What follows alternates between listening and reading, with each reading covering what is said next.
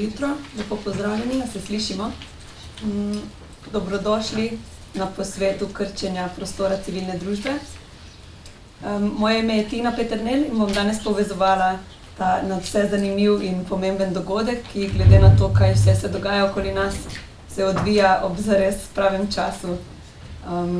In ko je govora o času, se sama velikokrat spomnim na rek ali pa morda prekletstvo, may you live in interesting times, da bi živeli v zanimivem času.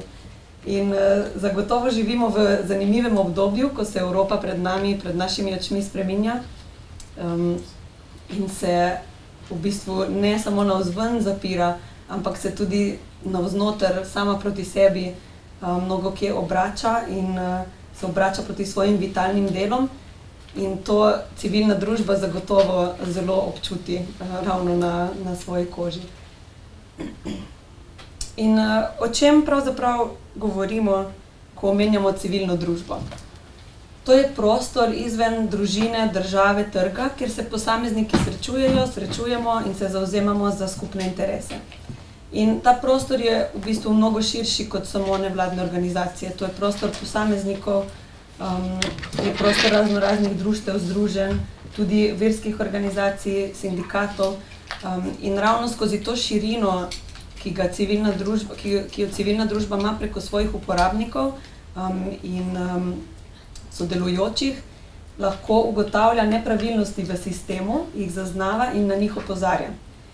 In ravno zaradi tega je civilna družba eden izmed temeljev demokratične družbe. In posamezniki, skupnosti, organizacije, civilne iniciative, ki opozarjajo na te nepravilnosti v sistemu, se vse pogosteje znajdejo pod napadom, pod kritikami. Prostor sodelovanja teh organizacij, teh posameznikov se torej krči. In najprej smo še nekako daleč spremljali, kako se v Evropi dogajajo te spremembe in kako se ta prostor krči izven Slovenije.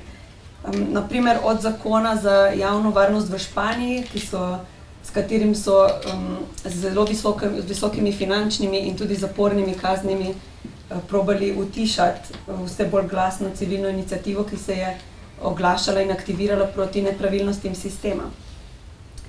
Pa do odkritih napadov poljske vlade na sodstvo in na medije, s katerimi so hoteli prav tako podrejati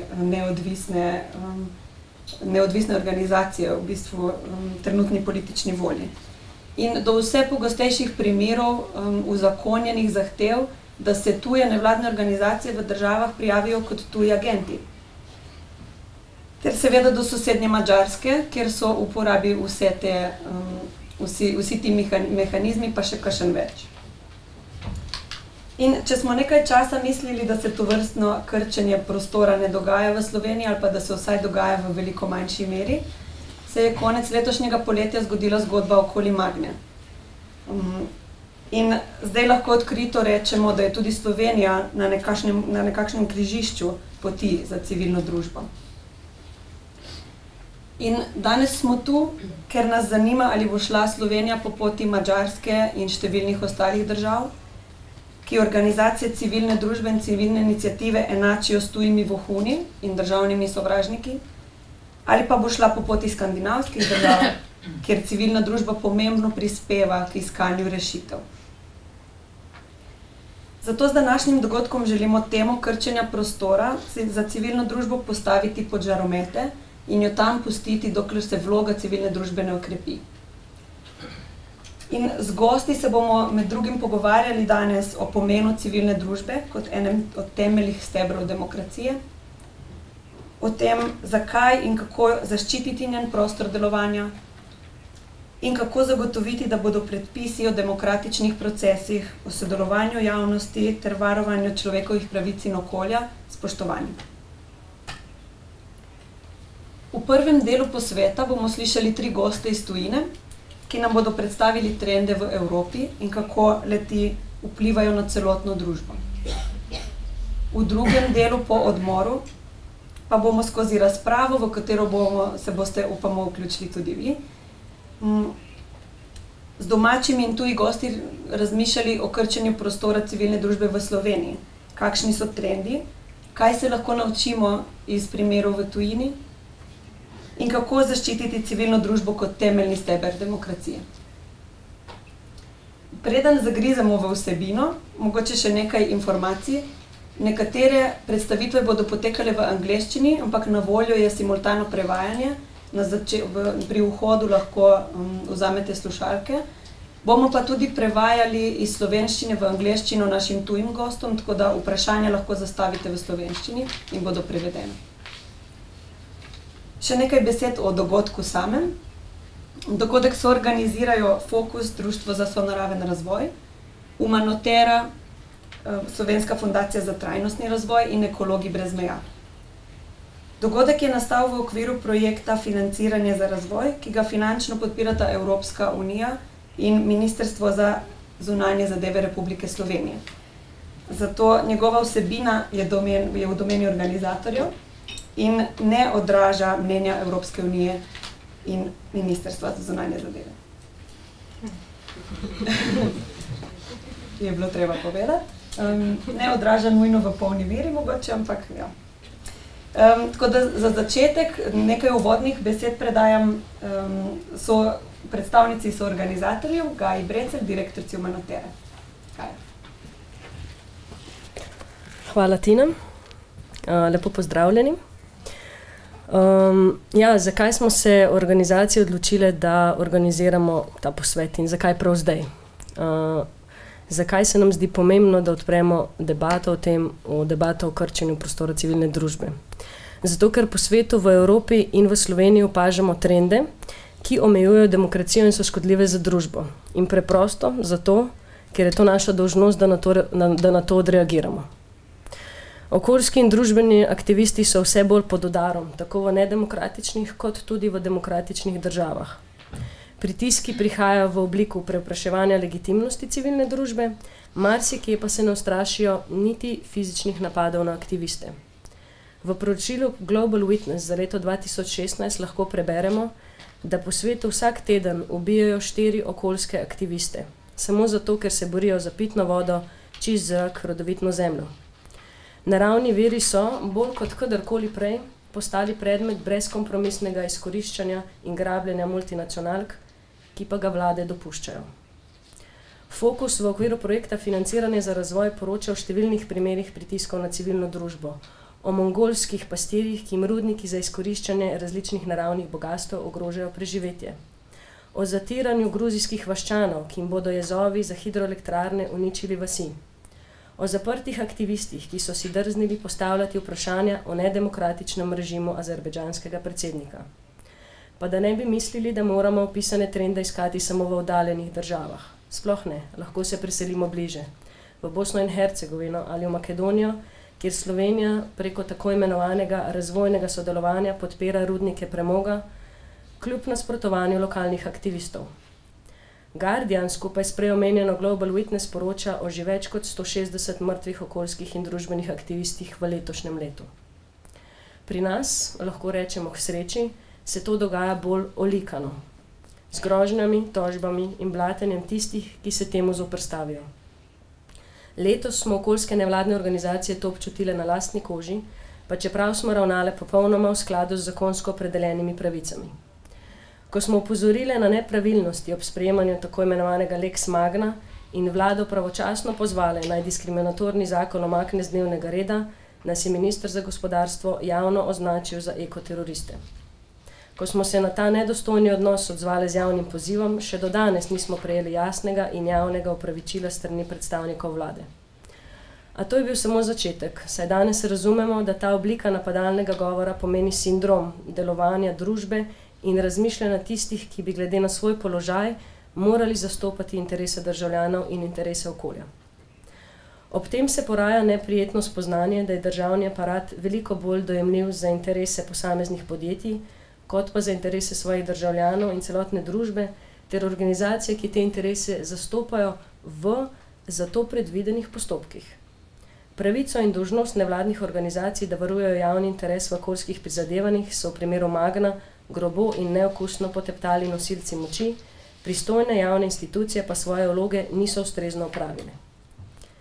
Priča smo bili sprejemanju obvodne zakonodaje po hitrem postopku, brez možnosti razprave, zastraševanje s politiko izvršenih dejstev, izključevanju civilne družbe, izsiljevanju in izvajanju pritiskov pod pretvezo rokov, javni goni na podlagi skrbno plasiranih neresnic, populizmom in hujskanju, ustrahovanju, diskreditiranju, brezsramnemu lobiranju predstavnikov vlade za interese tujega zasebnega vlagatelja in goni proti nevladnim organizacijam, kakršni doslej še nismo bili priča. Uklanjanje politik in zakonodaje parcialnim interesom nosilcev kapitala in to ravnanje oblasti nas je kot pravno državo in kot demokratično, civilizirano, konstruktivno, dialoško, argumentirano družbo porinilo nekaj desetletij nazaj, kar je zelo, zelo nevarno. Ta odkriti pogrom nad okoljskimi nevladnimi organizacijami je nevaren precedens za prihodnost delovanja celotnega nevladnega sektorja v Sloveniji, ki lahko vodi v nevarne trende, kakršnim smo že priča v nekaterih državah članicah Evropske unije. In ne verjamemo, da je to smer družbenega razvoja, ki jo želimo obrati v Sloveniji. Danes bomo slišali, kaj se nam celotni družbi obeta, če se ne bomo postavili temu po robu. Iz prve roke bomo slišali izkušnje iz Madžarske in iz Turčije, kjer so civilno družbo tako rekoč zradirali iz družbenega polja delovanja. Pred le nekaj meseci je poslanec nemške stranke Merklove, CDU, v Evropski parlament vložil predlog, po katerem naj bi nevladne organizacije kot pogoj za prejem kakršnihkoli sredstev strani Evropske unije podpisale izjavo, da ne bodo nasprotovale politikam, za katere se zavzema EU. Povedano drugače, organizacija, ki bo opozarjala na okolju in ljudem škodljive politike in mehanizme, bo onemogočena. Ali povedano še drugače, organizacije civilne družbe naj postanejo trobilo oblastniških odločitev, če tudi so te škodljive. Ameriški predsednik Theodore Roosevelt je to dobro razumel, saj je rekel, če ga citiram, pozivi, da predsednika ni dovoljeno kritizirati ali da mu je treba stati ob strani ne glede na vse, niso le nedomoljubni, ampak pomenijo tudi moralno izdajo ameriškega ljudstva. Ja, naša državljanska dolžnost in ne le pravica je, da se zoperstavimo vladnimi politikam, ki jih predpostavljamo in prepoznavamo kot napačne in etično sporne. Zato je današnji posvet Krčenje, prostora civilne družbe, obenem tudi poziv k skupnim prizadevanjem za širjenje prostora civilne družbe. Ker močna civilna družba pomeni več demokracije, več solidarnosti, več participacije, več pravičnosti, več moči za šibkejše, več nadzora nad oblastjo in izvajanjem politik, več sodelovanja in več okoljske in družbene odgovornosti. Hvala.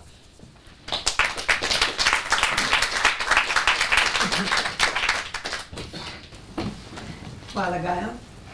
Če se do zdaj v polnosti nismo mogoče zavedali resnosti položaja, nam je zdaj sigurno malo bolj jasno. In še bolj jasno nam bo postalo z vsemi naslednjimi vložki naših gostov. In prvi bo vložek Franka Barata iz organizacije Transnational Institute, ki žal ni mogel biti z nami, ampak si bomo njegov kratek prispevek ogledali kar preko video posnetka.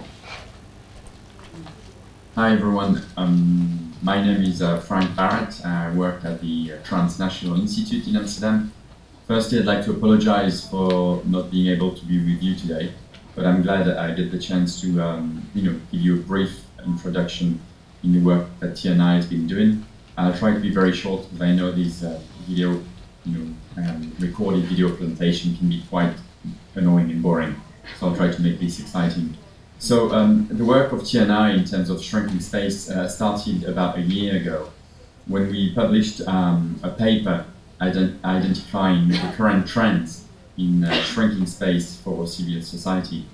We've identified 10 trends, and I'll just list them quickly for you now. Obviously, if you want to know more, check our website, tni.org, where you'll find the paper, the more detailed paper online. So there's trends like philanthropic protectionism. We've identified obviously domestic laws that are regulating activities of non-profits. There's also policies and practices that are imposing restrictions on the right to freedom an assembly of association. There's the criminalization, dehumanization, and delegitimization of human rights defenders. We've identified also the restriction of freedom of expression in general and online, of intimidations and attacks against civil society by far-right corporations and non-state actors are more and more frequent nowadays. And we're seeing also a decreasing space for online activism. Another trend is the capture of spaces that are traditionally inhabited by civil society organizations, by private interest groups, lobbyists, and government-orientated NGOs. And finally, we're seeing more and more often the exclusion of civil society organizations from the banking system under the guise of counter-terrorism measures. And this is a trend, especially this one, that we've seen happening more and more also throughout Europe. I just wanted to mention also that these papers and these trends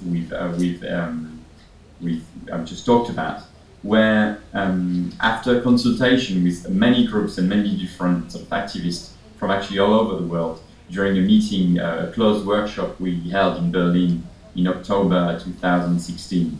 So this was from a consultation with various activists and civil society organizations.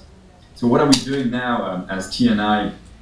We first try to organize this type of short meetings, closed meetings and workshops for people to be able to share their stories. And we think it's a very important point. And people often feel they are isolated and they are the only victims of what's happening to them, and they don't know what to do about it. So a first step was for us to put these people together in a safe space where they could share the stories with other people. And we've experienced like a really interesting sort of moments where people from various parts of the world were realizing that what was happening to them was happening to others in other parts of the world, maybe in different ways, but that the trend and the pattern of repression was the same. So sharing these stories was very important. And the next step for us was also to identify 10, 15, 20 of these stories, or case studies, if you want to call them this way, and to go talk to the people that are the first victims of repression. So the people really on the front lines, the people that are fighting for the land, that are fighting for their survival. Because what we think at TNI is important to do is to give these people a voice. And we think that people that have struggled for 10, 15, 20 years against the state, against the corporations, are the best place to defend themselves and to know how to defend themselves and to know what type of solidarity we should show them. So we've experienced, and we organized such meetings in Berlin, Amsterdam, Brussels, in Rome, in Hamburg during the G20, and we've started working on articles that you can find also online at tni.org, and a couple of papers around the criminalization of refugee solidarity. We're working also a paper on the criminalization of the boycott, divestment, and sanctions movement, which is a movement that targets Israel. And we're going to work on more and more papers in the forthcoming months. Again, I'm trying to be short and I'm missing a lot of things, so please do check our website and hopefully we'll be able to meet up properly one day. What can be done? I think working together is a crucial point. Big NGOs, smaller groups, charities, movements, if allowed, we should be able to sort of work together, strategize together, and have a common front and a common action points to be able to defeat what's happening in terms of the really shrinking space. But I mean, when we talk about shrinking space, I think the more political word would be the repression, the violence exerted towards human rights defenders, activists, and civil society organizations. So to have common goals and actions and to show solidarity with the ones that need it the most is something crucial that we've tried to do in the last year or so. Also, we're trying through those meetings and workshops to build a network of solidarity, but also of knowledge. And because different groups would have different tactics on how to respond to violence and repression that they can then share with others. So having this, sort of pool of knowledge put together and is very important and can be very useful for various groups around the world. I'm not sure how long I've spoken for, but I'm going to conclude by saying that even though states, corporations, and often the media is trying to demonize us and also make us feel isolated, we are seeing more and more that we're not isolated. There are a lot of us around, that we are actually the 99%, and that by being united and by showing solidarity with each other, we can actually make a difference and hopefully build a better society and a better future for the next generations. So thank you again. I hope this was sort of hope I was sort of clear, even if it's hard for me to just speak to my iPhone. I'll see you soon. Thank you. Tako, to je bil Frank Berat iz organizacije Transnational Institute. Zagotovo mu ni bilo prijetno govoriti samo v svoj iPhone, mu bomo pa predali, da smo ga z veseljem in zanimanjem poslušali v današnjem posvetu. Frank je poudaril pomen solidarnosti v času represije in naša naslednja gostja bo zagotovo imela kaj povedati tudi na to temo. Z nami je Dora Pap, direktorica fundacije Kretakor, ki že 23 let organizira kampanje, festivale, predstave. Vzpostavili pa so tudi medijsko platformo na Madžarskem. Dora kot aktivistka naslavlja družbene in kulturne teme z namenom prispevati k družbi. In je tudi soavtorica publikacije o madžarski civilni družbi. In danes bo z nami delila izkušnje delovanja v vse bolj omejenem prostoru za civilno družbo na Madžarskem. Dora, oder je vaš, the floor is yours.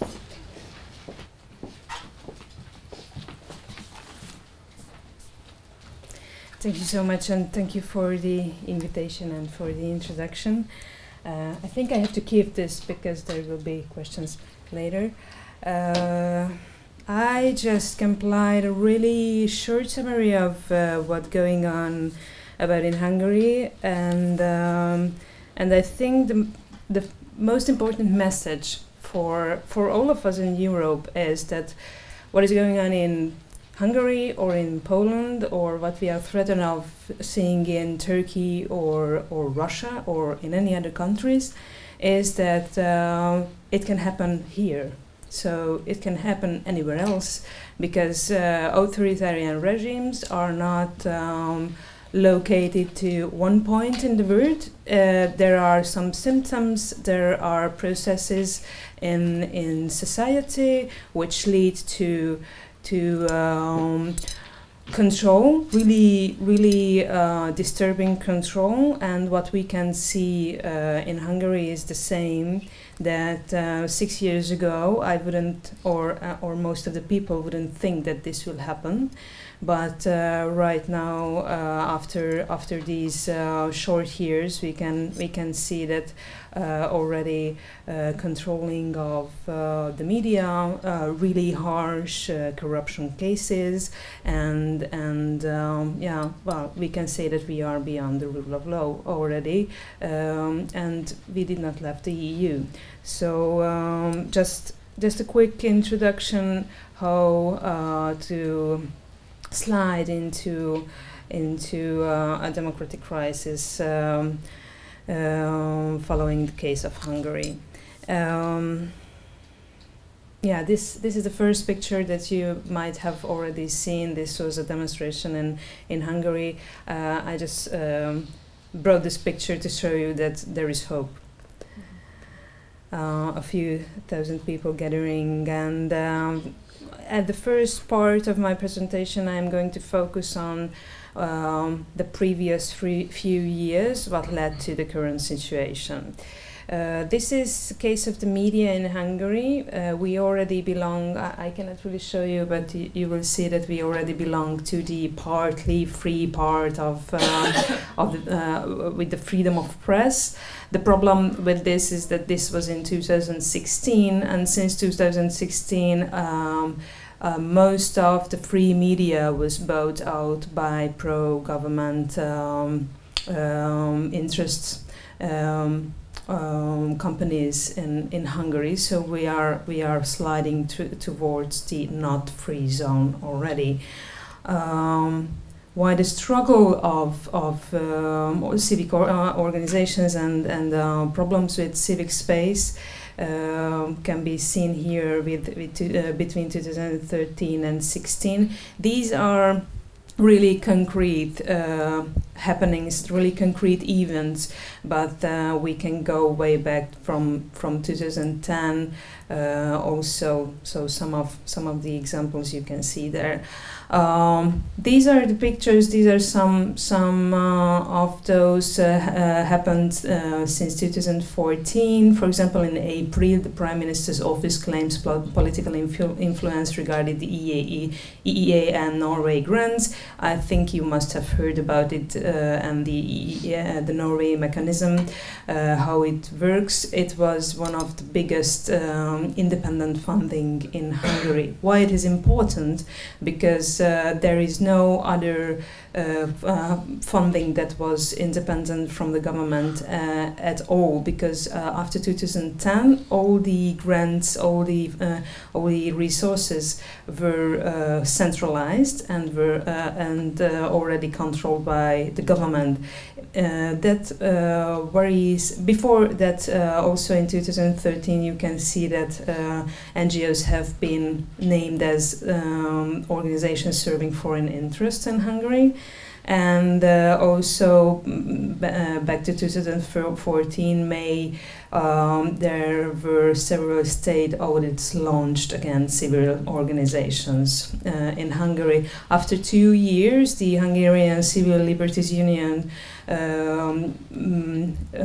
managed to get the documentation from 2014 that the Prime Minister himself, so Mr. Orbán, ordered the investigation against the NGOs. I'm leading Krčenje Foundation. This is one of the organizations where not this campaign against the NGOs, but a few months later, in 2014, started the first tax investigation, tax audit, that was for a 3-year period between 2012 and 2014, and the investigation itself lasted for 2 years. We got back all the documentation of or accountancy after two massive years.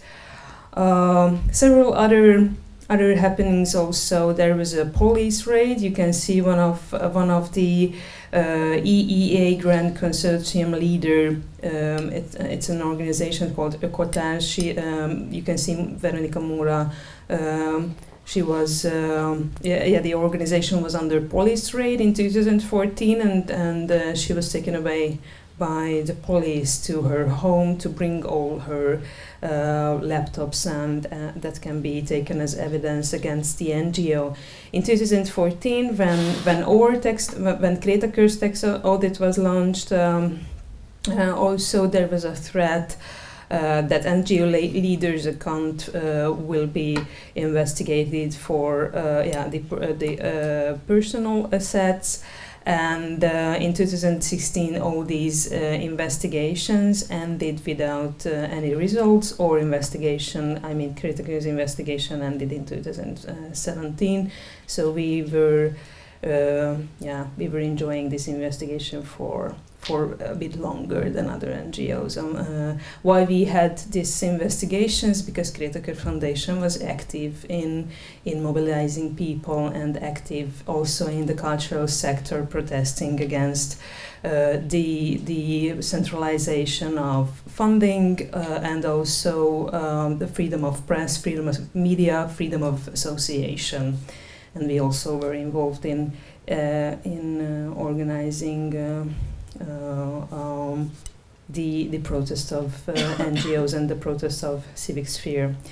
This is one of my, just to be back into some positive vibes, this is one of my most, I really like this picture because this was about the tax investigation. It is in Hungarian, but how you can defeat the problems like this is humor you can use all the time when your home is already investigated. There is one more thing left that you can use sarcasm or humor. I just brought this as a kind of an instruction. In 2016 we can go back further. Also you can see the reports. Also in 2016 the listing of NGOs. These were threats that you can see in the first slide.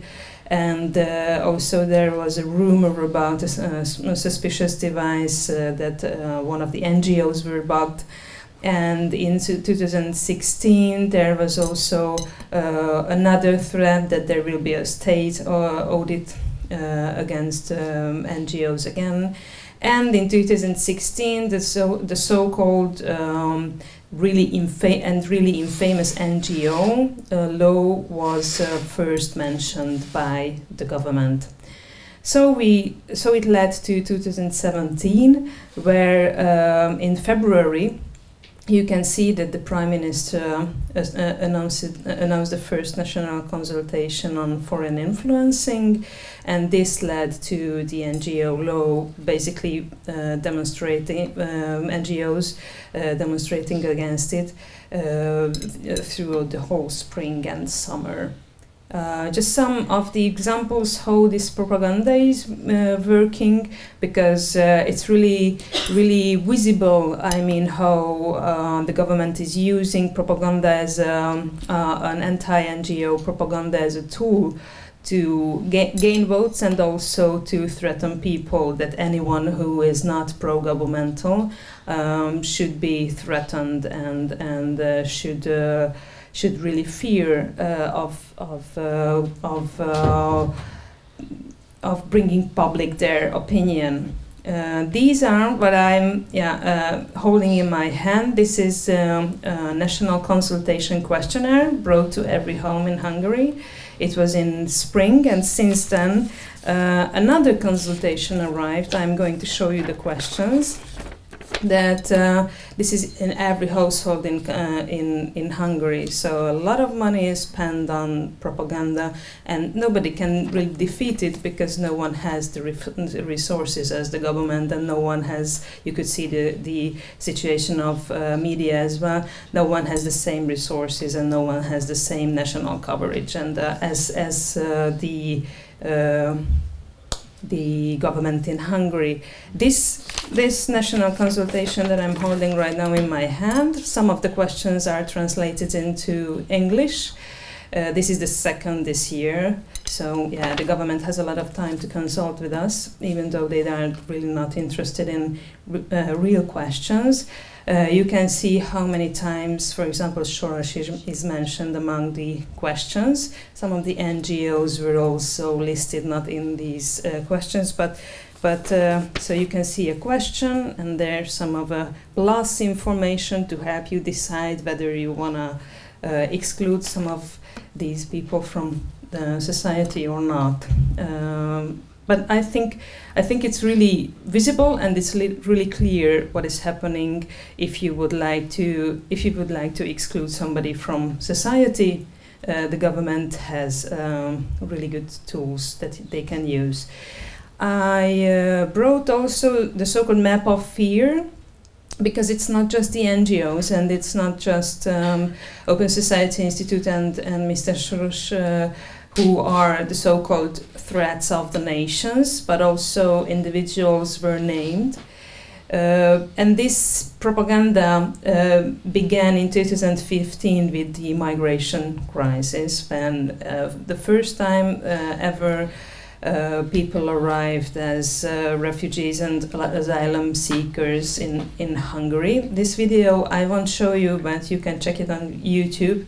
This is a message to illegal immigrants from Hungary. This is one of the best examples of how propaganda works and how you can make a propaganda video showing the countryside, police just trying to protect the country, and the really forceful and the really powerful major in the country with, in a village like 200 people trying to protect Europe from immigrants and refugees and asylum seekers, and giving out the message like this: you should not come to Hungary because we are going to protect us. This propaganda is working, and it's really, really bad. The effects of it you can see of how many things people fear of in Hungary. So the first video and the crisis, the first propaganda started in 2015, and in 2017 you can see how many things people fear of in Hungary. Migrants, Mr. Soros, foreign-funded NGOs, the European Union, Russia, and the United States. Which is really insane, fear of the European Union when we are part of it, and we are fighting Brussels. These questionnaires that I show you, one of the first questionnaire was about Stop Brussels, but I think you must have heard about it. This was a case against Hungary in the European Parliament. So you can see that people are really afraid of foreign-funded NGOs and the European Union, which is a really, really good case to see that that also people trust NGOs more than parties ever, than political parties. So it is a kind of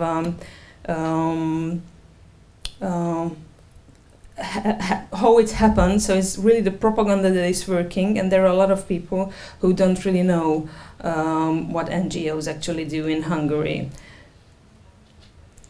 And what we can do is basically, based on the last years of working in this environment, is that we need counter-narratives. So the only solution is counter-narratives, because you won't have that media coverage that the government has, but there are campaigning tools that NGOs can use, and I'm going to show you some of these from Hungary.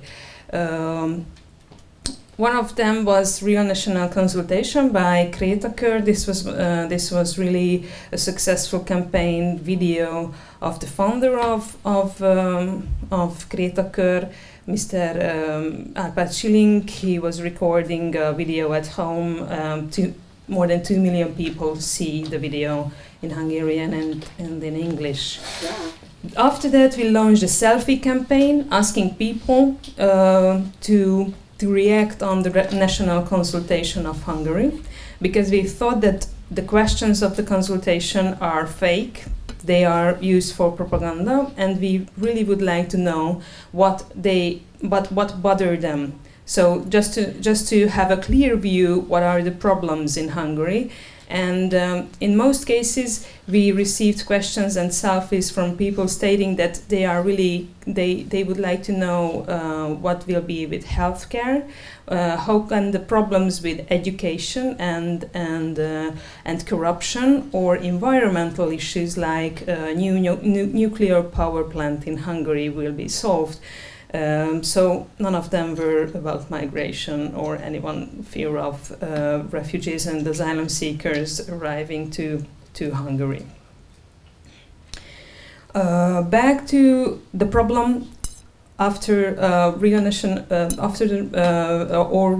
consultation, or simultaneously to this happened, that NGOs started to feel the need of working together against the government propaganda and against the so-called Lex NGO. This was the about the regulation of foreign-funded NGOs in Hungary, and this was the first protest letter, open letter of Hungarian NGOs. That there is no civil society. There is no society without civil society. More than 250 organizations signed this petition. This was the Civil Heart. I have a few with them if you would like to take it to show solidarity with Hungarian organizations. This was the sign we decided to form as a sign of our platform or showing solidarity, and this was the result of this heart, why this heart shape was basically formed. This was a demonstration to support Hungarian organizations, civil society organizations. More than 15,000 people gathered in Hero Square in Budapest. This is a statement of these organizations, so solidarity within the country. It's really important to show not just to the organizations but to people. I mean, the support of society shown towards the organizations. You can reach these at the website of Civilization and most of the Hungarian NGOs. And in May, we also visited the parliament to stop this NGO law. Unfortunately, with not a good result, because the NGO the law passed the parliament a month later, but actually this was a silent protest and was a successful one in that case that people started to react on the case of NGOs. So even more and more people reached out to NGOs and showed their support afterwards. It was a silent protest in the parliament. And also we can see international solidarity after these actions that are really, really important to NGOs and individuals. I mean, to all the activists. This was a petition started by Civil Society Europe, and in the picture you can see this petition was signed by 500 signatures and sent to Prime Minister Orbán.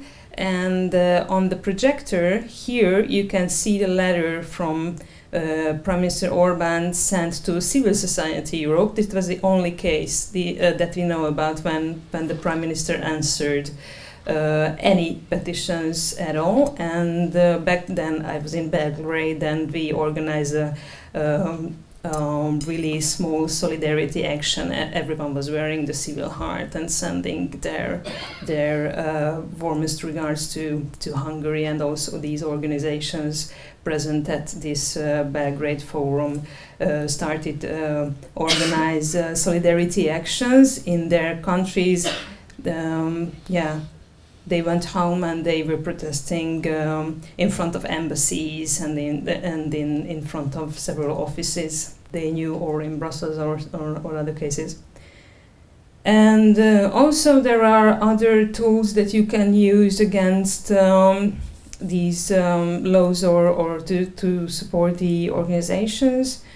One of them was taking action in the European Parliament or starting to taking action in Strasbourg. Several organizations started to help the Hungarian organizations like Helsinki Committee and the Hungarian Civil Liberties Union or Amnesty International, and also other open letters were in public. But unfortunately, I just wanted to come back for a few moments here, just to see as a result of how to protest against these actions, I think it's really important to say that without society, I mean without the support of people, you are not really able to reach out to the international media or to or any international bodies, because also the European Union can take steps if they see that people support the case of the NGOs. Which means in any case that there should be a basic minimum of building communities and building solidarity within the nation. And in all the countries, before the panel started, we were talking about the case in Turkey and in Hungary, and I was also in a forum a few weeks ago. We were talking about Poland, and we usually say that we are on the same scale. Just it's the matter of time when we get there. So on the first scale, on the first level in the scale, there are some problems with democratic issues, and at the end there are detention and people and NGOs named as national threats. We are somewhere in the middle. Sliding towards a real authoritarian regime, but for example in Hungary the case of activists being attacked has already happened. So this September, for example, my colleagues and previous members of the organization, previous managing director of the organization, was named as a national threat by the government by name. And also where you could see this national consultation questionnaire that is sent out by the government, also organizations were named. So if society, if communities cannot really protect these people and these organizations, that's a real danger for civil society. So we have to take steps towards a culture that is based on solidarity. Thank you.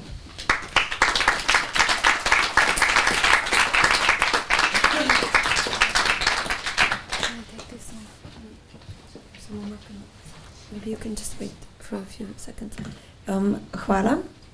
Imamo par minut, če je kakšno vprašanje za razjasnitev med občinstvom. Ne bi radi šli prav v razpravo, ker zato imamo čas kasneje, ampak če je bilo kaj takega med predstavitvijo povedano, kar ni bilo čisto jasno, ali pa bi radi mogoče še malo bolj povprašali podrobno. Tako da, če je kakšno vprašanje, kar na plan z njim. Ne, zgleda, da ne. Looks everything was clear. Thank you. Hvala.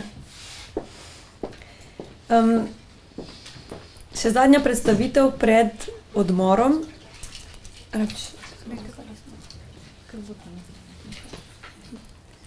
Hvala. Z nami je Anja Olin-Pape, ki je podpredsednica svetovalnega odbora za mlade pri Svetu Evrope. Ima 10 let izkušenj z delom v mladinskih organizacijah, pa tudi z delom na področju državljanskih pravic v mestih Gothenburg in Malmo. Danes bo predstavila pomen civilne družbe na Švedskem in poskušala osvetliti, zakaj ima civilna družba na Švedskem tradicionalno močno vlogo. Anja, please.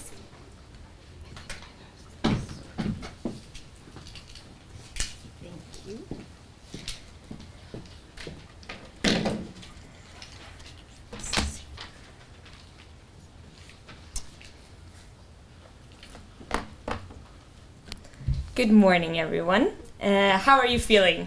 Have you been sitting down very still for a while? Do you maybe want to stand up, turn around, and sit down again? You okay? All awake? Okay, in 30 minutes there will be a coffee break, just to let you know. So, you are prepared. Okay, so as was said, my name is Anja. I'm here from Sweden. I usually work on these topics on a European level these days, but as invited here, I will talk about the Swedish civil society. It feels a bit absurd to stand here and talk about sort of the Swedish legislation after the presentation that we just heard. The contrast couldn't be I think, more extensive, but it's I have a lot to say on the situation in Europe right now. But I think I will save that for the panel discussion later and go straight into the work that we do in the civil society in Sweden. Just to briefly mention, the Council of Europe, the Advisory Council on Youth, is a consultative body within the Council of Europe that works with civil society and youth issues. It's a co-management system where youth organizations are actually invited and as stakeholders and decision makers within the system of Council of Europe. So that's what I do on a daily basis. But I started within the NGO sector when I was a teenager. I was in a local youth club, and that's where I want to start my story today. In my local youth club, I was invited to a music camp by some friends when I was 13 years old. To add to the story, I'm tone deaf. I cannot sing. There's nothing in my body that has any capacity to do with music whatsoever. But I went to this weekend music camp with my friends because it was a great opportunity to hang out with them and get away from the house and actually do something. And it turned out that they really needed someone to film them while they were performing. And as a matter of fact, I'm a bit better when it comes to cameras than singing. So I found this was sort of my first official role as a camera person. You know, I got some responsibility. I was actually entrusted with a very specific task. And from that day forward, I became very passionate about photography. It was one of my main things that I did during my teenage years. So we started working together and we created this culture bunker. In the high school that I went to, there was a sort of a safety bunker, so underneath the school, and we created a creative space out of this. So everything had to be able to tear down within 48 hours in case of war, which hasn't happened in Sweden in 200 years, basically. But we still needed to be prepared. So in 24 hours or 48 hours, we had to make sure that everything could be teared down in this space. But we still managed to create a photo studio, a recording studio, and also some space for musicians and bands to create music together. With time, this community space was opened up for people, for young people in the area where I grew up. And the special part about this project was that we didn't have any staff. There were no adults involved in this process. We didn't have any staff within the space. Only people who could teach us how to use it, how to use the materials, the cameras, the laptops, the technical stuff. But we had keys. So once you had a weekend course in this specific, if you wanted to learn about photography, you could get a free weekend course. And then, by the end of the weekend, you would sign a contract and you would get a key. And this key you could use to book yourself a time, and you could come and go as you wanted. And after a year, we had 400 keys. We had 400 young people who had a key to this community space of culture. And we still didn't have any proper staff. No cameras, no one watching us. It was like a youth club without adults. And of course, we foresaw that we needed a budget to sort of replace things or fix things that would break or replace things that would go missing. But actually, for the first 3 consecutive years of this project, we could use that money to invest in other activities, and especially to create this co-sharing experience of having events where we could all sort of fill a function. Because people wouldn't destroy things. We had a youth center just a few blocks away that would get smashed and hammered and sort of broken into every 3 weeks. But in this space, with 400 young people having unlimited access, it didn't happen. And I think that one of the main takeaways from that is that if you entrust young people with sort of the responsibility and the possibility to run something for themselves, they will also handle it with a lot more care and ownership. And this happened when I was 15 years old, and this is sort of where the baseline for my civil society engagement that I've been working on ever since.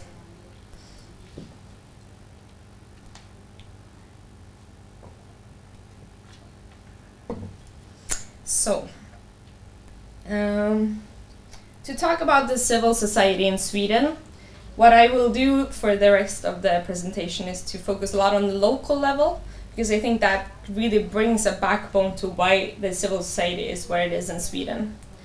I have this quote from Margaret Mead that says, "Never doubt a small group of thoughtful and committed citizens can change the world. Indeed, it's the only thing that ever has."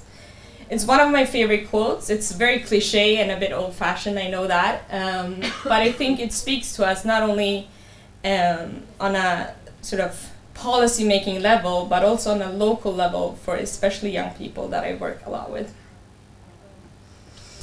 It has sort of a feeling to it that also on a local level in your own community, however small or big the question is, it's always worth to get self-organized. So now, with the story and the quote, I've made a very proper public speaking introduction, so you will all remember me, and now we can go into the really fun stuff, which is statistics. This is what I like. So to start off by thinking about why is civil society so big in Sweden, how come we are so engaged in our society?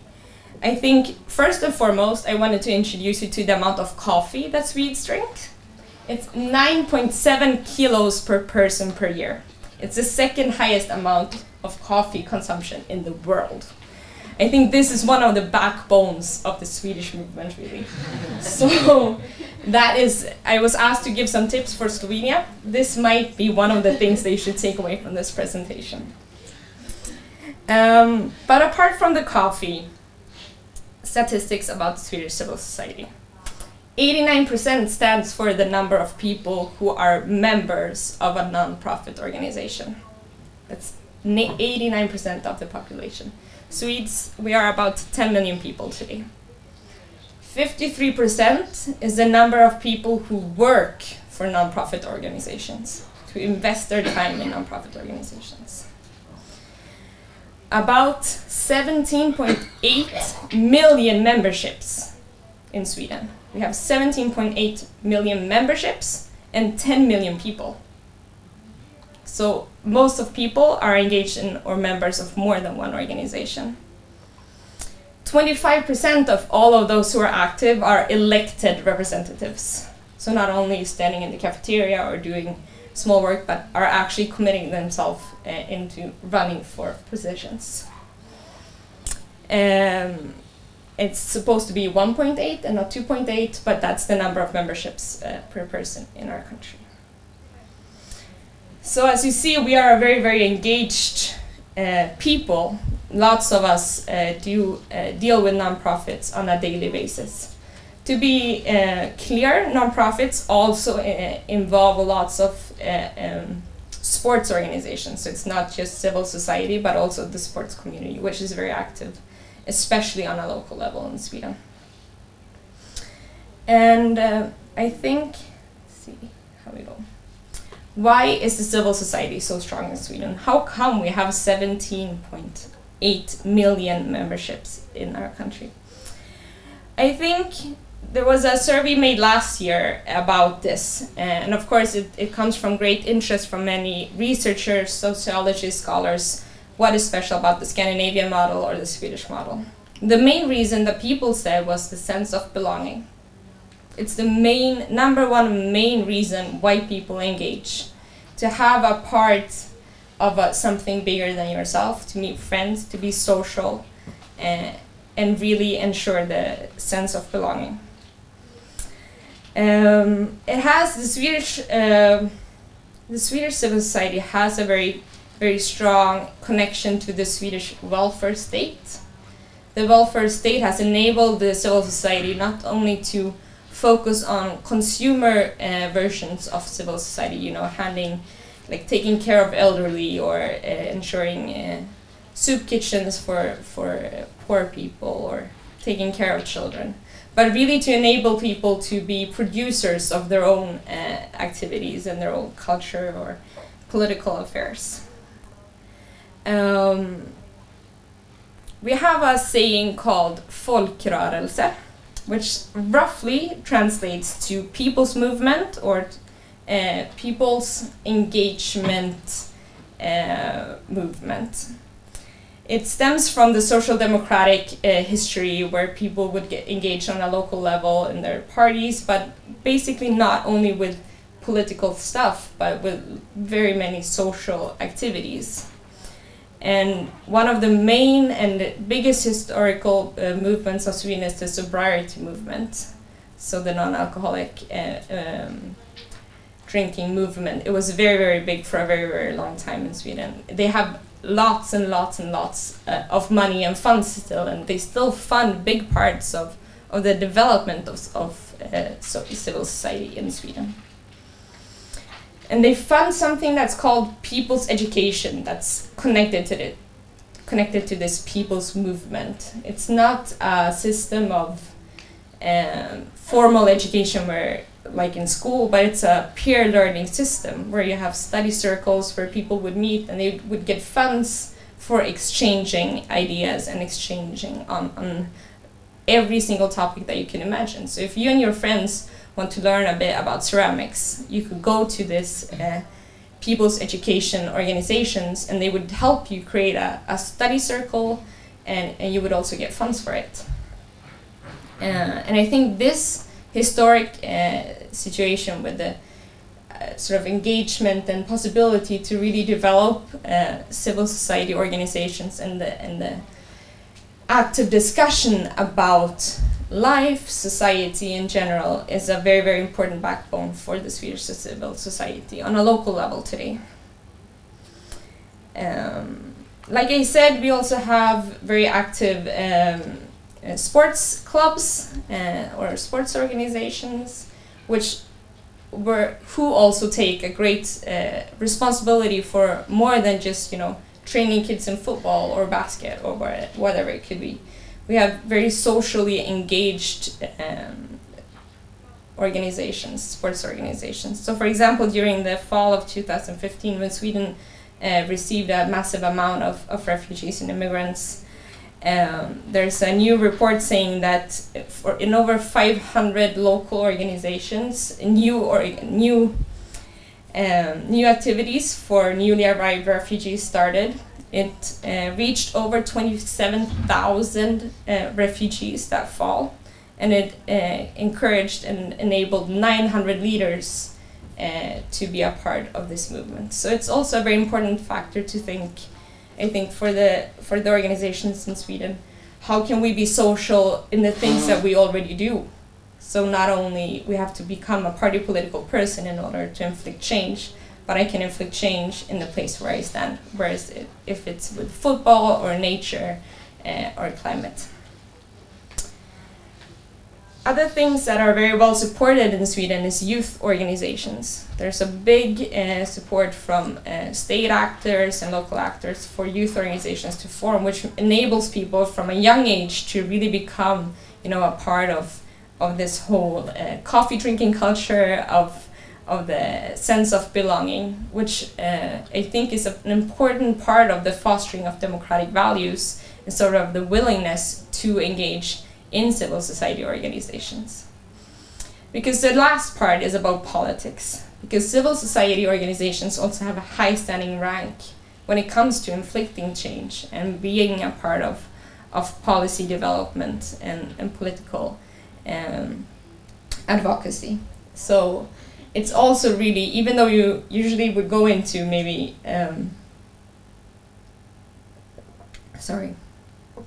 even if you would enter a civil society organization based on your interest, whether it's acting or sports or any other thing, there is a lot of policy related to youth organizations that really creates a value, so you can fast move forward and really get engaged in the politics, even though it's not party politics, and also meet with decision makers. So the decision making power in Sweden are very sort of open towards civil society, which is an important part. So the role of civil society in Sweden. So first and foremost, when it comes to the role of civil society, I mean, it's a fact that we are very well funded. This is one of the main reasons why we can function, right? And why we can have so many active people, because we're well funded, especially from a local level. But I will get into the funding part a bit later.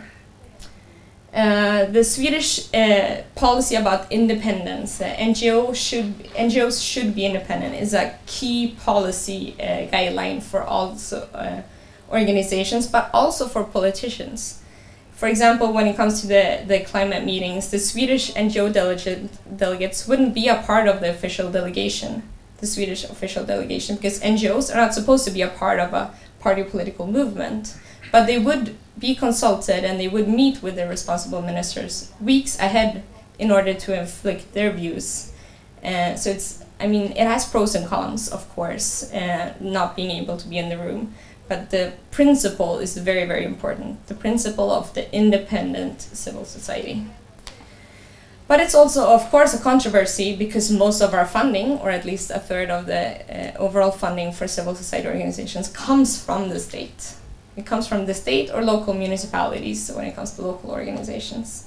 So it's, of course, a balancing act, and some organizations have decided to opt out of the state support, but the majority of organizations in Sweden are still dependent on state support.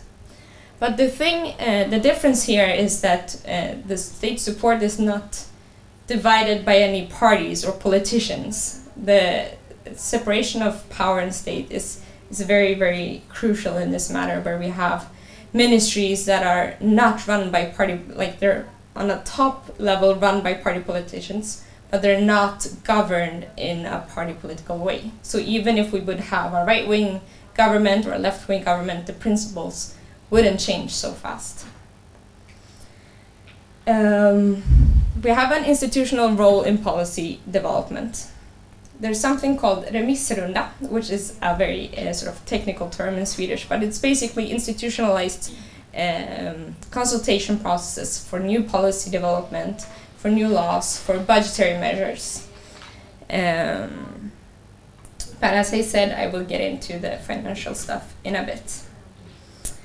And then we have the consumer or producer role. So traditionally, before the welfare state was developed in Sweden, civil society had a big role in the consumer side of civil, like delivering consumer goods or services to the Swedish people, where there was sort of youth clubs or support for elderly or elderly care and food and stuff like this. With the building of the welfare state, lots of this responsibility ended up laying on the government side. So the civil society could focus on the producer to enable young people or to enable citizens in being producer of their own activities in their own organizations, on policy advocacy and spending the money and time on other things than consumer goods, which of course are still important, but were so important to the Swedish people that they were forced into the public spending machine. But the welfare state is also being reduced in Sweden. Since the economic crisis, since 2008, we've seen that the welfare state has started functioning very differently in Sweden as well. And we're now moving back towards the consumer side of civil society. And this is one of the challenges that we are facing. But I will also get back to that in the end of the presentation. Here.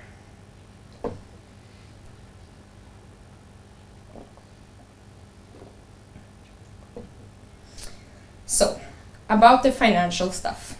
This is, I think, one of the things that, as I said, is the true backbone to why civil society in Sweden is highly organized and active. And one of the things that is the backbone of most of our civil society organizations are membership fees. Even though they're usually not high, since we have so many members, and many organizations have so many members, they still accumulate to a big part of civil society organizations' funding. And this, of course, is the funding that's also completely independent. This is not project funding or state funding, but it's a very important part of the organization's sort of financial contributions. We have public support from a national level, especially towards youth organizations or organizations that work with marginalized groups in different ways. But I think the real power lays in the local funding. When it comes to creating a new organization or a new initiative or having activities on a local level, there are very good systems in place for you to get activity funding. So each time you meet, you register the amount of people that you have in the same room, what activity you did, you hand it into the municipality and you get a contribution for that. So the more active you are and the more members you have, the more active members you have, the more funding you would get. It creates an incentive of developing and expanding. There are of course also backsides to this, and it's mainly developed through sort of an idea of supporting sports organizations and not sort of youth organizations or civil society organizations. But it's still an important backbone, especially for young people when they want to create their first organization. We have the study circles, as I talked about already from the beginning, where you could get funding for trying out new things with your friends or discussing world politics or anything else that you could come up with. Another part of the Swedish financial system for civil society is aid. We have a big aid budget that also in large parts goes to civil society organizations in order for them to spread the money to the relevant actors in different countries. So we have a big sort of cooperation between aid, the aid ministry, or how you would say it in English, and the civil society organizations that work with especially north-south issues, climate issues, and so forth. And then, of course, it's the project funding, and like all civil society organizations, the Swedish civil society, like all civil society organizations in Europe, the Swedish civil society also struggles with the amount of project funding that we are relying on. And it's a problem because the long-term effects and the long-term and sustainable projects or ideas and activities are limited by the fact that you have to be innovative and invent new projects every 3 years. But it is a big backbone of the Swedish society's financial support. But then again, it's also the political side of things, right? It's not only the financial side, it's also the political side. And the biggest part is the consultations. So Swedish civil society are in an organized way consulted in policy decision making from especially a national level. It's a way where civil society organizations would meet with their ministries to consult on, for example, since I'm coming from the youth sector, on the new youth law that was developed a few years back.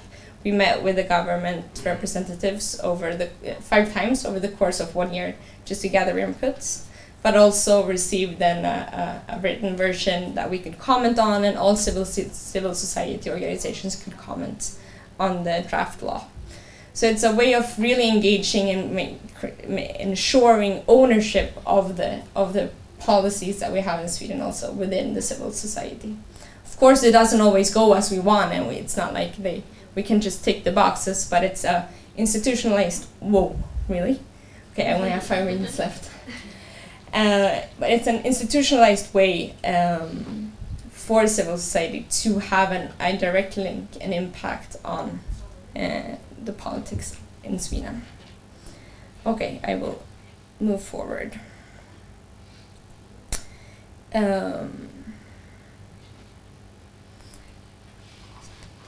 Youth work is also an important part about sort of enabling and encouraging youth organizations and young people to get organized. We have a highly developed system of youth clubs and sort of youth sector who's really encouraging young people to trying to be these producers of their own organizations and free time and standing up for themselves. and the present politicians. Education comes back to these study circles that I was talking about before. Okay, so shrinking space for civil society. It looks, of course, very different in Sweden than Hungary and Turkey. We have very different preconditions, but Sweden does have its own challenges and obstacles to overcome. We have a declining or shrinking welfare state that really puts the civil society organizations in a new role, so to say, but we also have more sort of private funds or private companies who do civil society work. So it's also an ongoing process to figuring out what is the role of civil society when we have private companies who are delivering now education and healthcare, and what is the state role when the public funds are not enough. So we have new actors within the welfare system. We are also in some ways victims of our own success, or the fact that civil society organizations have a big influence over Swedish politics, and that there is a sort of history of institutionalizing the issues that the civil society organizations work with. So now we have a political party that's purely feministic. We have the LGBTIQ questions that are also institutionalized and developed on a sort of governmental level. So it's also a way of seeing how can we move forward from here, what is the next step for civil society. We also have new and innovative ways of getting organized, of course, the networks, the ways that we have individuals who run campaigns. It's also a way of sort of questioning the legitimacy of civil society. What is it that the real people are really doing? Because the organized people are obviously middle class, high class, highly educated. So there is a big discussion on what is really the legitimacy of the civil society when we are not able to sort of encompass all this, the classes of society. This is sort of the perspective of the policy side. I don't necessarily agree, but it's an ongoing discussion in Sweden. Okay, so I was asked to give a few tips for Slovenia, and it's not a very easy thing to do from an outside perspective. So I will give you the same advice and encouragement that I give to all municipal people that I talk to in Sweden. I think that we need to really, especially when it comes to young people, focus on the producing side to enable people to give the responsibility and power over their own lives and circumstances. To ensure strong representation of young people in your organizations, not just as an alibi or to be there or to take pictures with, but really to ensure their representation in leading positions. And by that, enable people, and especially young people, to learn about the principles of democracy by doing. Thank you very much.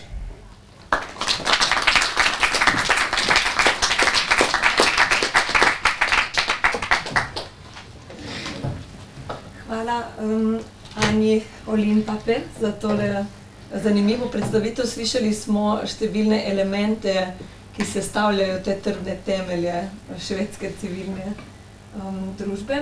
A je morda kakšno vprašanje razjasnitve se pojavilo vmes? Zdravo, zanima me, ali je relativno velik prihod migrantov v letu 2015 kakorkoli načel trdnost civilne družbe. Videli smo prej, kako je vplival ta prihod množice beguncev vpliva na Mađarsko, pa me zanima, kako je vplival na švedsko družbo. So just to see if I understood you right, the impact of the high number of refugees on civil society in Sweden. Is that more or less correct? Yeah. Well, it did, of course, have an impact. I think it also really showed the Swedish society at first at its best capacity, because, of course, Swedish government, Swedish authorities were not prepared to take and to meet all these people. I mean, we saw it all over Europe, right? In the central stations, on the borders, people helping out, giving water, food, shelter for the first days. So I think that was really also one of the ways to show that civil society has a really, really fundamental role in in society in general, and that the state agencies or the municipal agencies were not able to respond as quickly as the civil society organizations did, and that really showed sort of the value of civil society. It also created sort of a huge need for civil society on a more long-term basis in order to integrate and work with sort of language skills and society knowledge in general, which has enabled many organizations to sort of apply for funds and projects, which has given them also an influx in activity in civil society organizations. But of course, it's also a difficulty because civil society is supposed to represent the society, right? And it has been a struggle to, especially to involve and make sure that the civil society really does that. And I think it's a long-term struggle for us in Sweden now to ensure that that these principles that the civil society in Sweden rely on also are also sort of available and accessible for the new people that we have in Sweden. Is that an answer to your question? Yeah. Thank you. Hvala. Še kakšno vprašanje mogoče?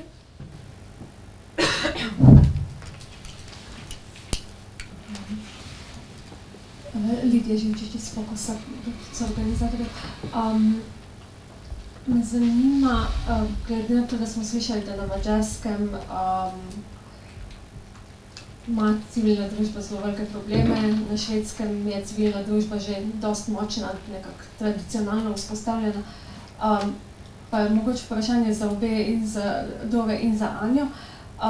A je možno, da preprosto razlog tiči v tem, da v naših krajih oziroma v naših delih Evrope še nekako nismo osvojili demokracije? Švedska ima že dolgo prakso v demokraciji. Je morda to razlog, da je civilna družba tam močnejša kot recimo na Mađarskem ali pa v Sloveniji, kjer smo si demokracijo začeli razlagati kot kupimo vse podržavimo vse medije in vplivamo na družbo s propagando. Hvala.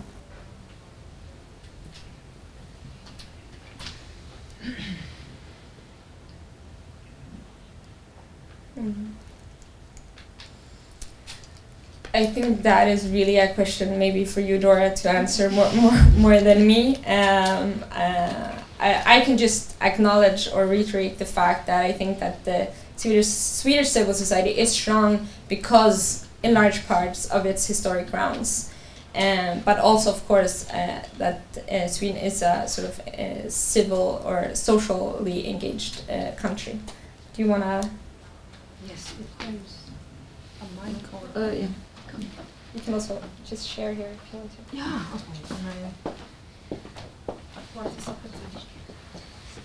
So we are practicing participatory democracy now, sharing the microphones. Yeah, I think what is really important in Hungary and what is a real difference is that we usually refer to to 1989, the fall, that there was some kind of a change, and I personally believe that there was economic change in Hungary, but not a cultural change. And people really think that they experience democracy, but they mix it up with the freedom of market and kind of a feeling that they have open borders, but they do not have an open society. So this is really important to know that what is happening right now in Hungary is is the start of an educational process, education of society, political education, that people really start to fear the lack of democratic practices in Hungary. For example, they are not really conscious voters, which is surprising, but this is a fact. So there are a really long way to go. And if we add to it that there is no there is controlled media. There is a shrinking space for civic organizations, and people are threatened for being critical on the government. Then you have the mix of an authoritarian government and really problematic civic space. Hvala obema. Can I just 1 second also get back to you on the first question? And just 30 seconds. So one thing that's really changed in Sweden, of course, is not that changed with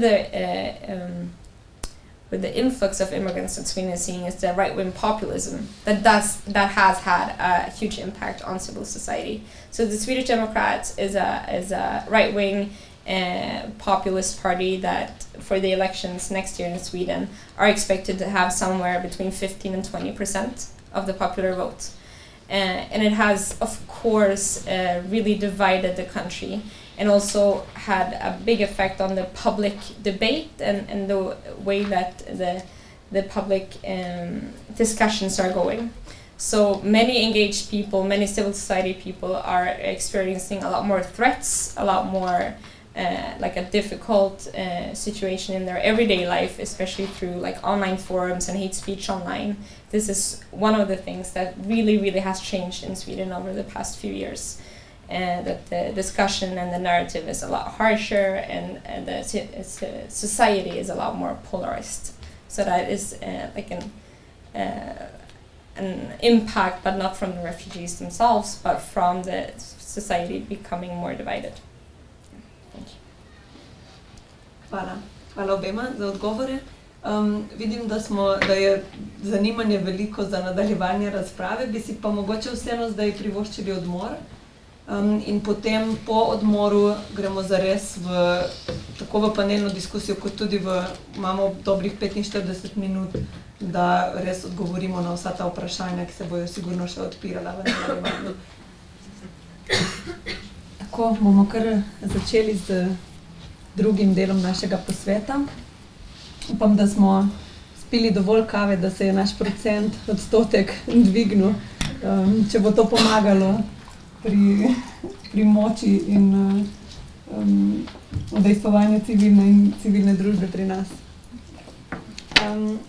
V panelni razpravi se prejšnjima govorkama pridružujejo 3 novi sogovorniki, zato jim bomo na začetku namenili malo več prostora za uvodne misli, potem bomo pa bom jaz zastavila še par vprašanj vsakemu od govorcev.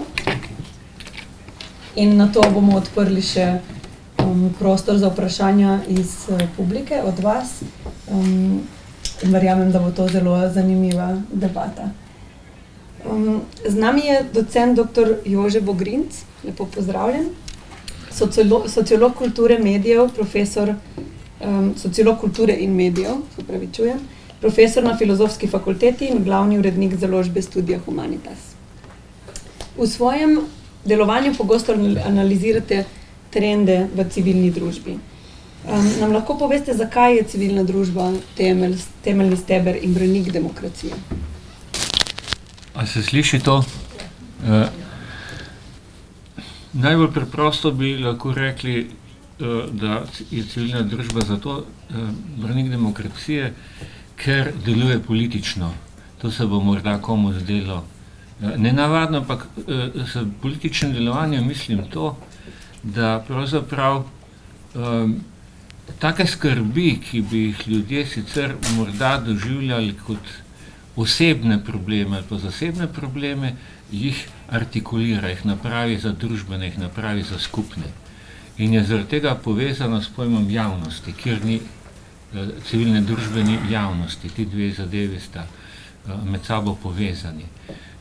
Treba sicer reči tole, zgodovinsko vzeto je civilna družba bila nekaj, kar so odkrili v 18. stoletju kot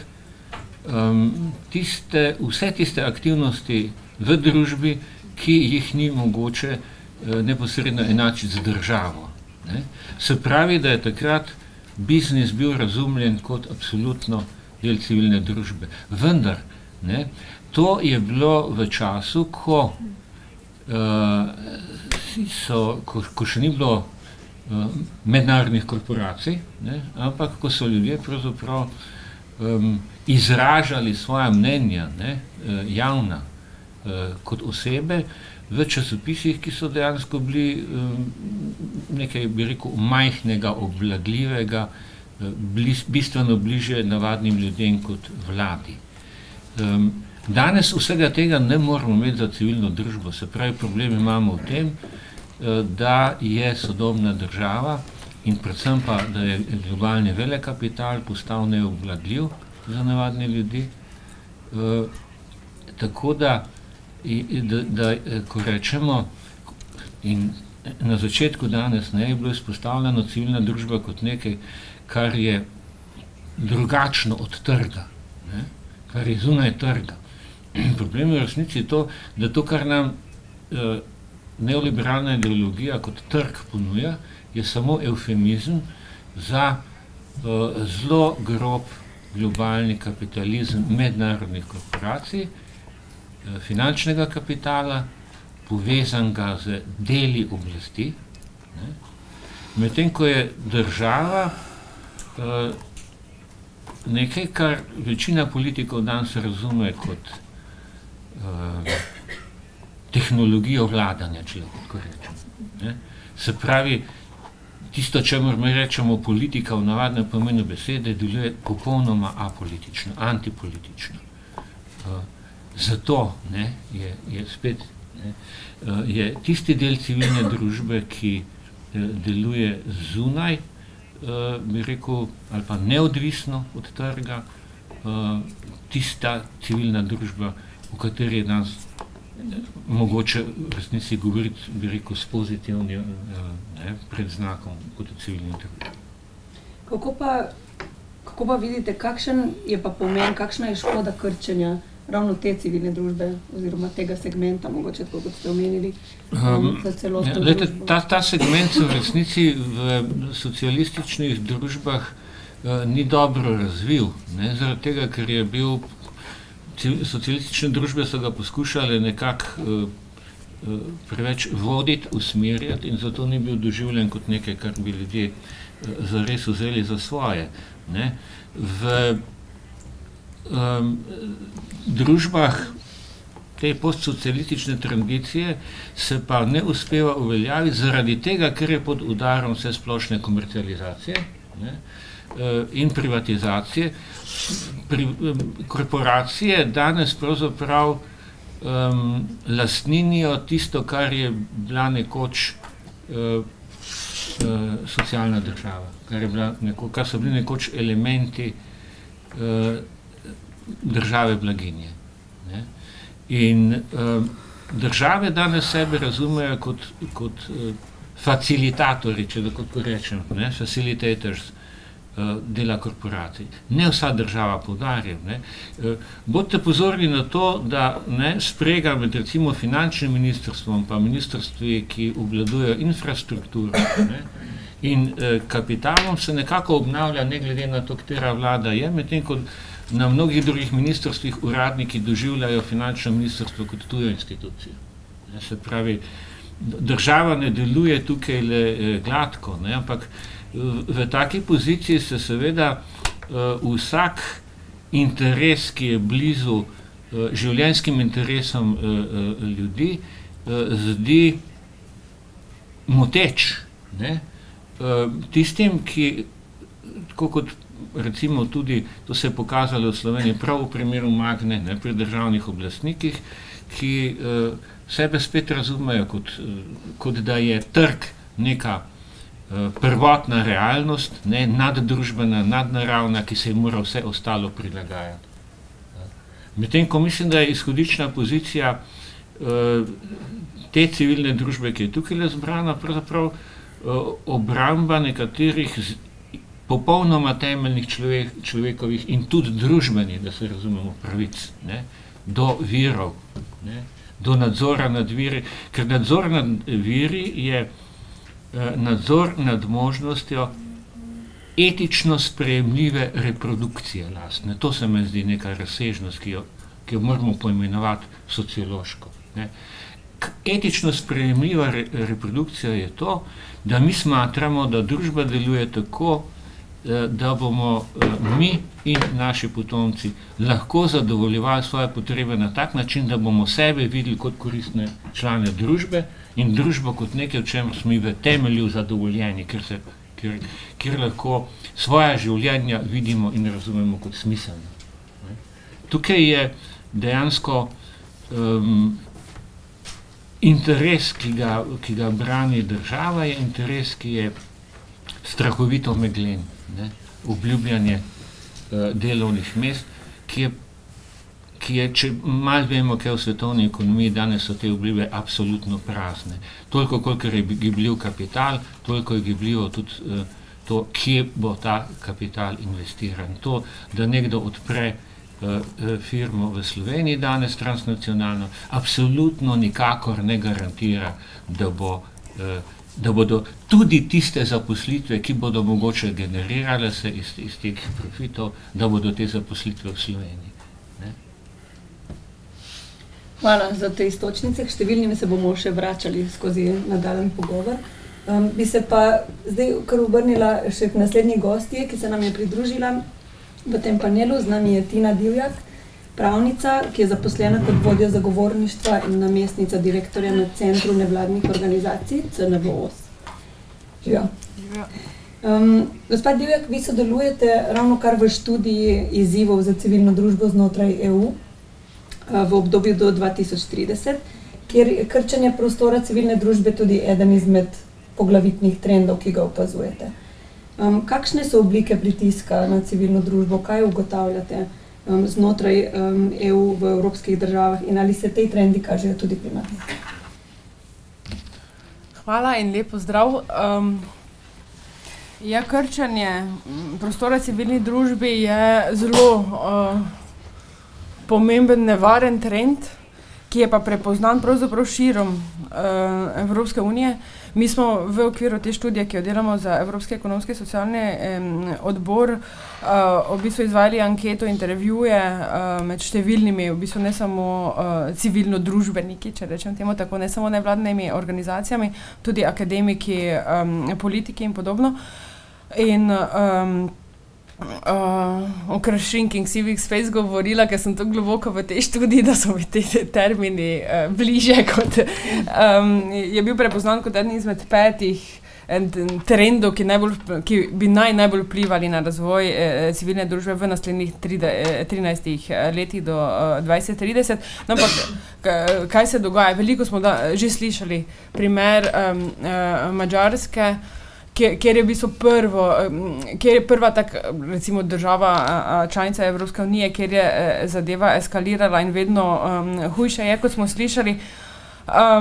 Kar se je pa zgodilo, se sicer spomnim, da mi smo takrat 2014-2015 podpisovali neke peticije, proteste, ampak nič v resnici se ni zgodilo. Ne znotraj Evropske civilne družbe, ne na ravni EU-ja. In seveda so tudi potem vsi ostali bratsko navdihnjeni evropski vladarji dobili veter v jadra in zadeva se širi, Poljska, Slovaška, Balkan itak, če gre malo izven Evropske unije. To so recimo države vzhodne Evrope, kjer vidimo trend teh recimo omejitev osnovnih pravic v smislu svobode združevanja, potem svobode govora in podobno, ampak ne gre pa pozabiti to, kar je Anja recimo za Švedsko omenjala, ne? In podobno je podobno oziroma malo hujše se dogaja tudi v Angliji, ki smo, mislim, zibelki demokracije, vsi se zgledujemo pravzaprav, cel svoje profesionalno, moje recimo nevladniško življenje, vsi gledamo proti Angliji, kaj delajo tam, na kak način podpirajo nevladne organizacije v mojem primeru in podobno, ampak kaj se njim dogaja, oni so omejili zagovorništvo v času volilnih kampanj, zato da ne bi zagovorništvo vplivalo na javno mnenje, na glasove recimo, ne. Potem ta trend, ki ga Anja omenjala, ona je sicer govorila consumers, ampak gre v bistvu za service provision, se pravi za izvajanje storitev. civilna, ampak se bom omejila bolj na nevladne organizacije, ker je to bolj moje področje, ne. Pomembno je, da imamo oba segmenta, tako zagovorništvo, kot seveda izvajanje storitev. Ampak z ekonomsko krizo in z lean state paradigmo, ne, se pravi outsourcanje vseh storitev, nevladniki postajajo vedno bolj service provideri, se pravi izvajalci, vrženi so v isti koš za podjetji, kar pomeni, tekmujejo v javnih naročilih in te zgubljajo, zato ker pač infrastruktura podjetniška in nevladniška je popolnoma neprimerljiva, hkrati pa jih država gleda zgolj kot izvajalce in ne kot zagovornike, se pravi, ti pač izvajaš pogodbo, si zadolžen pač, ne vem, toliko in toliko ur za toliko in toliko evrov, ampak to je pa tudi vse. Nisi več prepoznan kot nekdo, ki pozna teren in ki lahko prispeva k politikam. In tukaj mogoče se zdi na prvi pogled, da to je pa zelo nedolžno v primerjavi s tem, kar se na Madžarskem dogaja, ampak na dolgi rok je pa v resnici situacija ista. Tako ali drugače ti utišaš nevladne organizacije. In Slovenija je pa tukaj nekje na prepihu, ne? Mi pa dobivamo vplive iz vseh strani. Sicer, dobro, bomo videli, kaj se bo na volitvah zgodilo, to sem še mislila prej, ko je Lidija vprašala za demokracijo. Mislim, da je zelo easy way out je reči, ne, mi smo pa mlada demokracija, to je pa zato, ker mi še nimamo teh standardov in v resnici je to samo izgovor, ne, in na nek način držanje štange tem politikom. Ampak to ni vprašanje mladih demokracij, to je vprašanje populizma, far right strank, pa tudi far left, da ne bomo pozabili. Ne? Velikokrat govorimo samo o desničarskih strankah, ampak v resnici so radikalni levičari tu nek pač drugi konec iste daljice. In ta trend se v bistvu širi po Evropi oziroma po svetu, pravzaprav ne pozabimo našega prijatelja v Ameriki, Kanada. Se pravi, to ni vprašanje, koliko demokratična je država, kako razvita je demokratična družba, gre pač za trend, ki vpliva na vse, pač zato, ker, ne vem, ekonomska kriza, ljudje so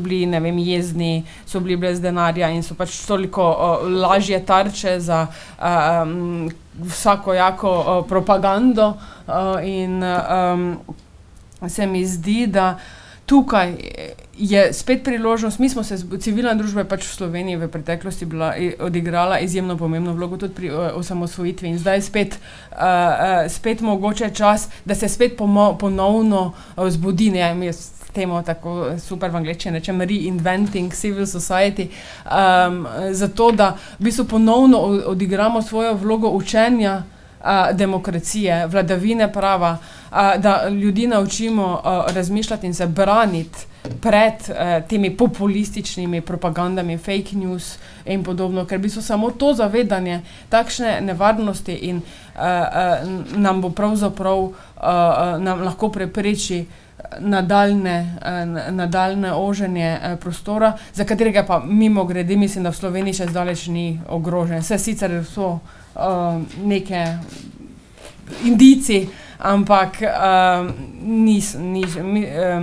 mislim, da še situacija ni zaskrbljujoča, je pa res, da če ne bomo zdaj trenda zaustavili, pa bo morda nekoč prepozno. Hvala, morda. Enega od teh indicev, kot pravite, smo se danes že dotaknili in to je bil primer zgodbe okoli Magne letos poleti.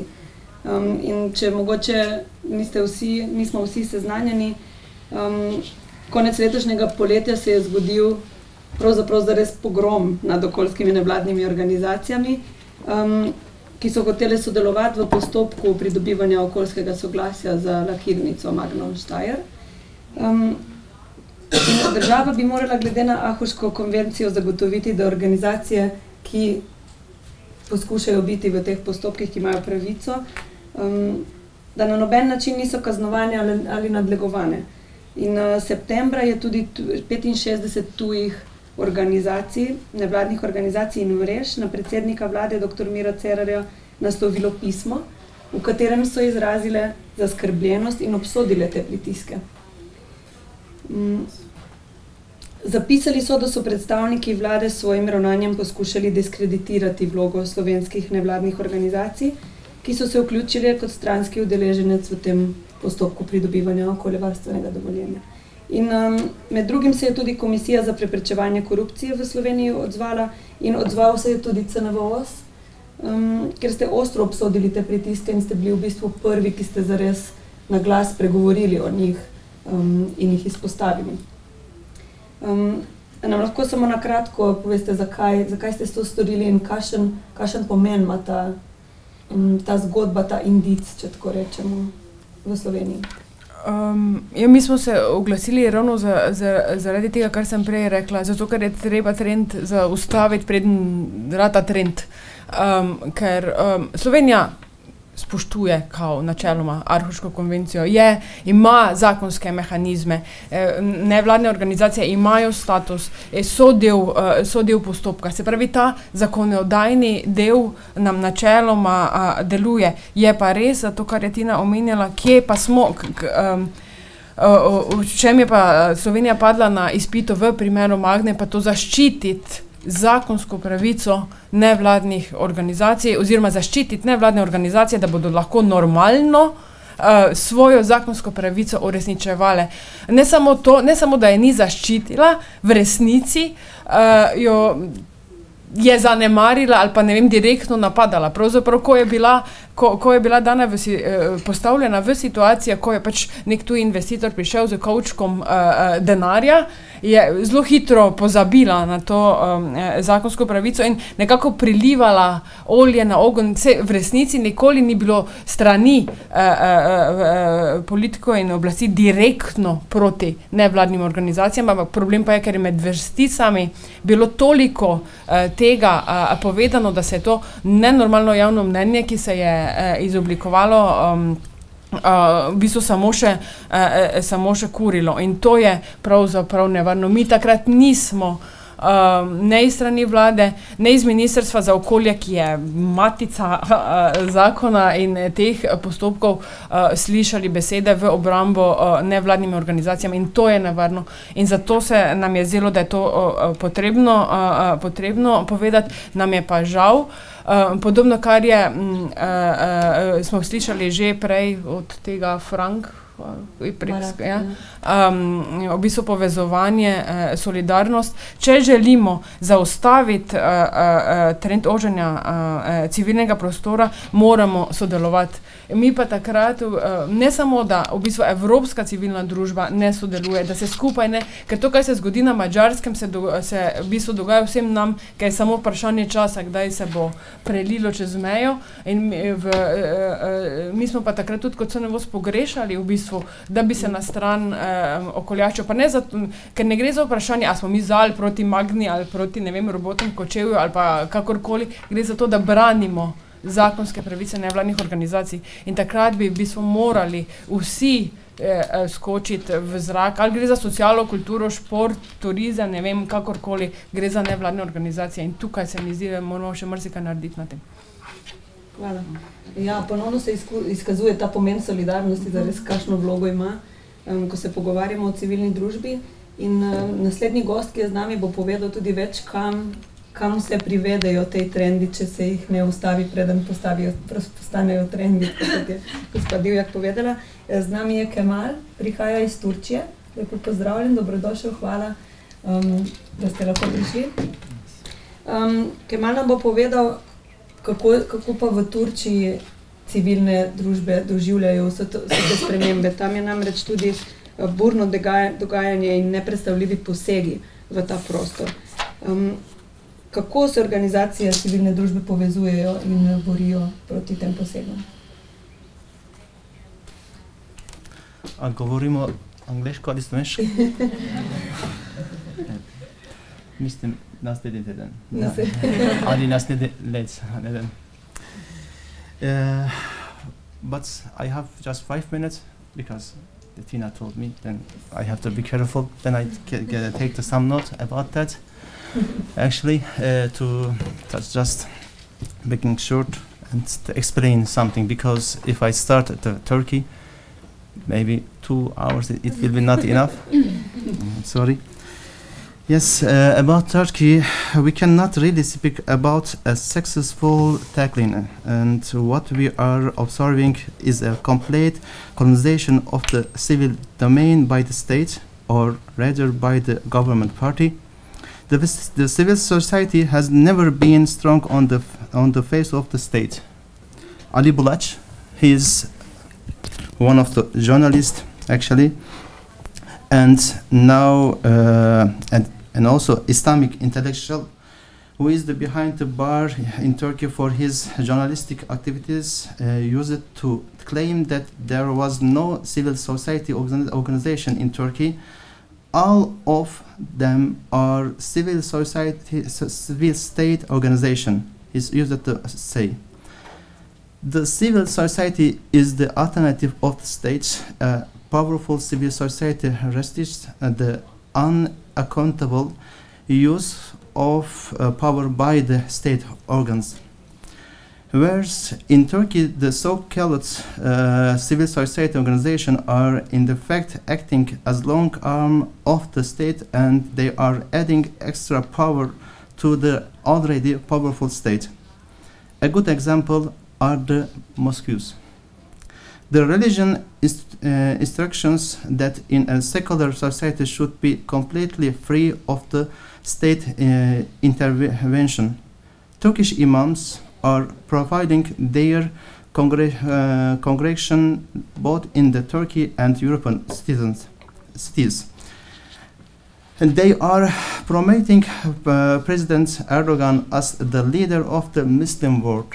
And it means the Khalifa, actually, it does mean. And take the universities. They should have been the inner castle of the civil society. The university presidents are fully cooperating with the Erdogan's push that followed the coup attempt at 2016. Academic providing report to their colleagues. The number of the academics that lost their titles and jobs are almost 8,000. It means 3 times Ljubljana University, I think. I'm sorry.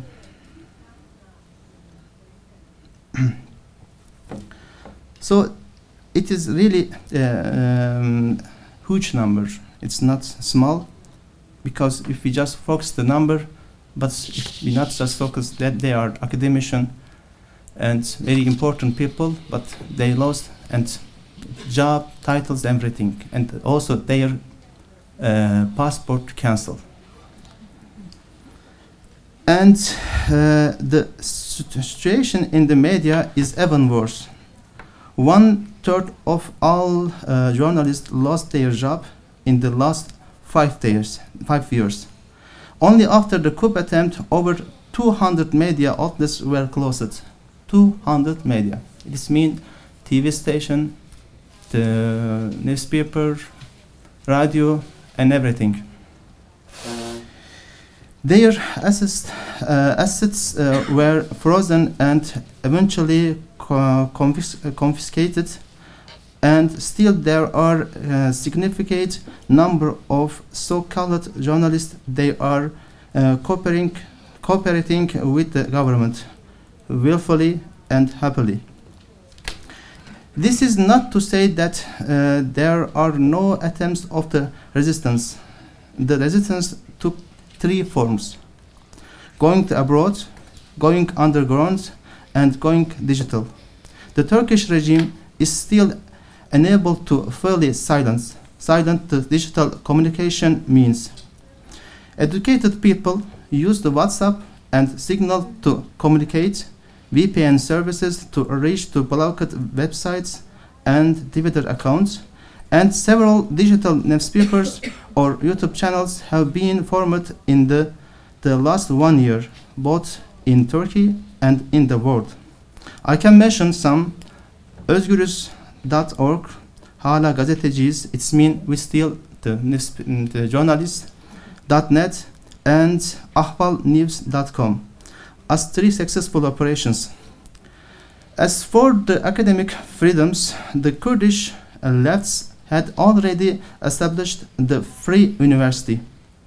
Those unemployment recently established of university together with a German university and Koda University in the city of the Kocaeli. It is one of the city in the Turkey. A lot of the university lecturers continue to lecture in the park, the park in the street, and also in YouTube. Of course, this is unsustainable, but so is the dictatorship also. Yeah. A major problem is that you cannot substitute the courts with the digital or underground courts. The judicial system is the backbone of the civil society and is altogether controlled by the president. It's mean Erdogan. Yeah. The same is true for the labor unions. In 2002, when the Justice and Development Party came to power, all of the 9 major labor unions were left-wing. Now, all of them are pro-government. You cannot create a private labor union. Unions work only if governments take them as their proponent. In short, there are come creative and innovative ideas to substitute the lost democratic space with this digital, underground, or foreign alternatives, but this is only a limited and temporary solution. Hvala, Kemal. Težko sploh izberem misli po vsem, kar je bilo izrečeno, kar je res nepredstavljivo in mora biti zelo, zelo težko tudi vzdržati vse te pritiske. Čeprav je pa res, da se vedno izkaže, da se najdejo tudi kanali, tudi tam, ker se zdi nemogoče, tako kot je Kemal opisal za Turčijo. Civilna družba v takšnem pomenu je močna in zna vzdržati. Je pa seveda boljše, če lahko preprečimo to vrstne napade, zdaj, ko še lahko, sigurno. Navezala bi se še na enega pogostih očitkov, ki jih v slovenski družbi slišimo, glede nevladnih organizacij, in to je financiranje. Se pravi, črpanje sredstev, tudi seveda dejstvo, da imajo nevladne organizacije ljudi, ki so zaposleni in prejemajo plačilo. To je dostikrat kamen spotike ob različnih razpravah in debatah in tudi dostikrat očitek, zakaj pa nismo potem vsi prostovoljci, zakaj a niso to nevladne organizacije temu namenjene.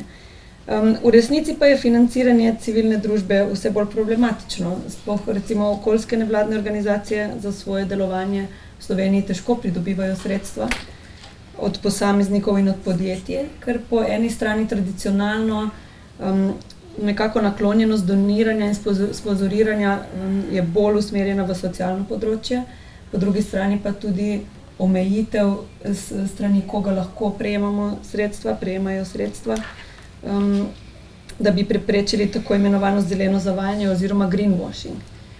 In tu bi se obrnila na primere dobre prakse, zato na vas, gospa Olin Pape, kako morda vi, ki izhajate iz družbe, ker je verjetno to manj prisotno, če je, kako na to gledate, kako bi lahko slovenske organizacije se s tem spopadale, kje bi lahko bili tej koraki. Seveda je to širše vprašanje, vprašanje celotne družbe, kot vse ostalo, ampak vseeno, morda. Thank you. Well, when it comes to the sort of discussion of financing and stuff, I think just even though it might be more rare in Sweden than here, it's still a very prominent discussion also in Sweden when it comes to sort of the payment of staff, especially. But I think it's it's a matter of understanding the reality of the NGO sector today. When we're looking at the funding, like the overall funding, and when especially on a European level, where it's mostly based on project funding, there's no sustainability in the way that NGOs can conduct their work anymore. The enablement of having a staffed office is crucial, I think, for the sustainability of the NGO sector. Not to say that the sort of volunteer time and this practice is not an important principle, because it should be the core of our NGO work, of course. But I think when it comes to the reality of the NGO sector today, it is very, very important, because it's basically a method of enabling civil participation, right? Having someone, especially in the times of expert knowledge and expertise that we're living in now, really, if you want to be relevant, you have to be on point, you have to be able to react quickly and be very well aware of what's happening around you, and to be able to ensure that you have that kind of time and space for people to conduct themselves full-time or part-time, for that matter, into these issues, I think are crucial. What we work a lot with in Sweden is that even though we have also, of course, employed people and rights, we also have a method of sort of buying time from non-profit organizations in order for their members, one or two of their members or board members especially, to be able to free their time. So they have like a special circumstantial deal which enables them to receive limited funds in order to take time off from their job or things like this. And that's one way of looking at it, and I think it's important because it still enshrines sort of the principles of the NGO. But I do think that it's very, very important to have staff members as well, to enable organizations to be active and to focus on their activities. Yeah, I'll be short, right? Hvala. Zagotovo bo še kakšno podvprašanje kasneje na to temo. Morda bi se zdaj še vseeno vrnili za kratek čas nazaj na primer Madžarske, ker smo se že danes spraševali, a bo Slovenija šla po poti te naše sosede, ker nam je tudi fizično tako zelo blizu, se seveda sprašujemo. In gospa Pap, mogoče vprašanje za vas po vsem, kar ste že slišali danes o slovenski situaciji. Kaj menite, česa se lahko naučimo iz vaših izkušenj in kakšni bi bili vaši nasveti slovenskim civilno-družbenim iniciativam in organizacijam? It's always hard to give advice and to understand what can we learn from the examples, and also it's really hard to represent a country in these days where everyone is referring to as a bad example, and we don't want to get there where you are. Well, I have good news. There is life beyond the unimaginable. I mean, beyond democracy. But bad news is that it's really schizophrenic that you try to support your country and you try to fight for really crucial societal issues, but the environment for that is not supporting at all. Basically, what I would mention in a really short after this really short introduction is that you will always have people power. I mean, you have to be in court. I mean, civil society organizations have to be in court in society. That's why they call civil society organizations. And in case of all all the problems that have been mentioned. The education of public is always there for you, and mobilizing people is always is still a solution. But also, I would say that international solidarity is also something that you have to base your strategy on, because that's what really reflects on the situation, and it's a really good and positive feedback to citizens as well, that they hear their case from outside of the country as well. But also referring back to financial situation, in case of Hungary with the NGO law, what I have not mentioned was also that cutting finances was the first step, that state financing was cut, but also the attack on foreign funding. This law this year was about, according to the government, it was about transparency, but we know that it was about stigmatization, and it was about control. So a total control of the organizations, and foreign funding is the last chance that you have when you would like to run an individual organization. So I think what we can learn in the region, what organizations can learn, and this also derives from international solidarity, is organization of funds, of donations, and trying to invite donors to the region to guarantee the long run funding of organizations here as well, and also in other countries where we can see the signs of shrinking civil space right now. Hvala. Moram reči, da se me je dotaknilo, ko ste rekla, da je težko predstavljati državo, o kateri vsi govorijo, oziroma ki jo vsi postavljajo za zgled, kako naj ne bi izgledalo, oziroma do česa naj ne bi prišli, tako da sočustvujem in vseeno pozdravljam vso moč in vso delo, ki ga civilna družba vseeno opravlja znotraj Madžarske.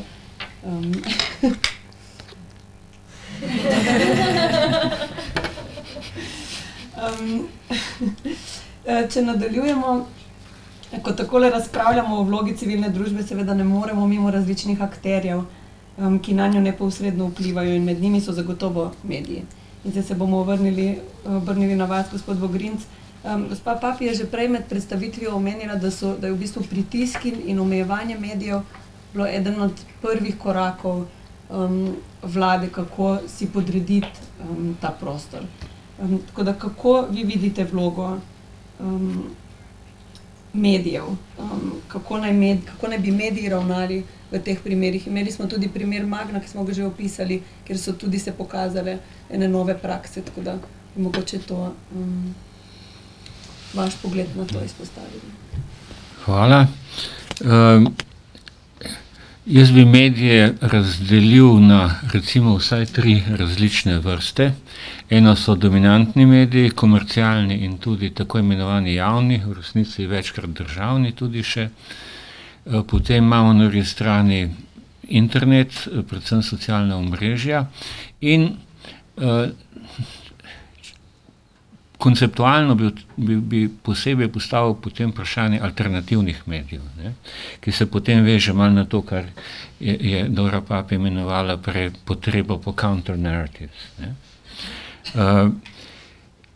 Dominantni mediji, tako komercialni kot javni, sem glede njih velik pesimist. Zaradi tega, ker že dolgo časa predvsem nagovarjajo ljudi kot potrošnike, ne kot državljane, kot atomizirane potrošnike blaga.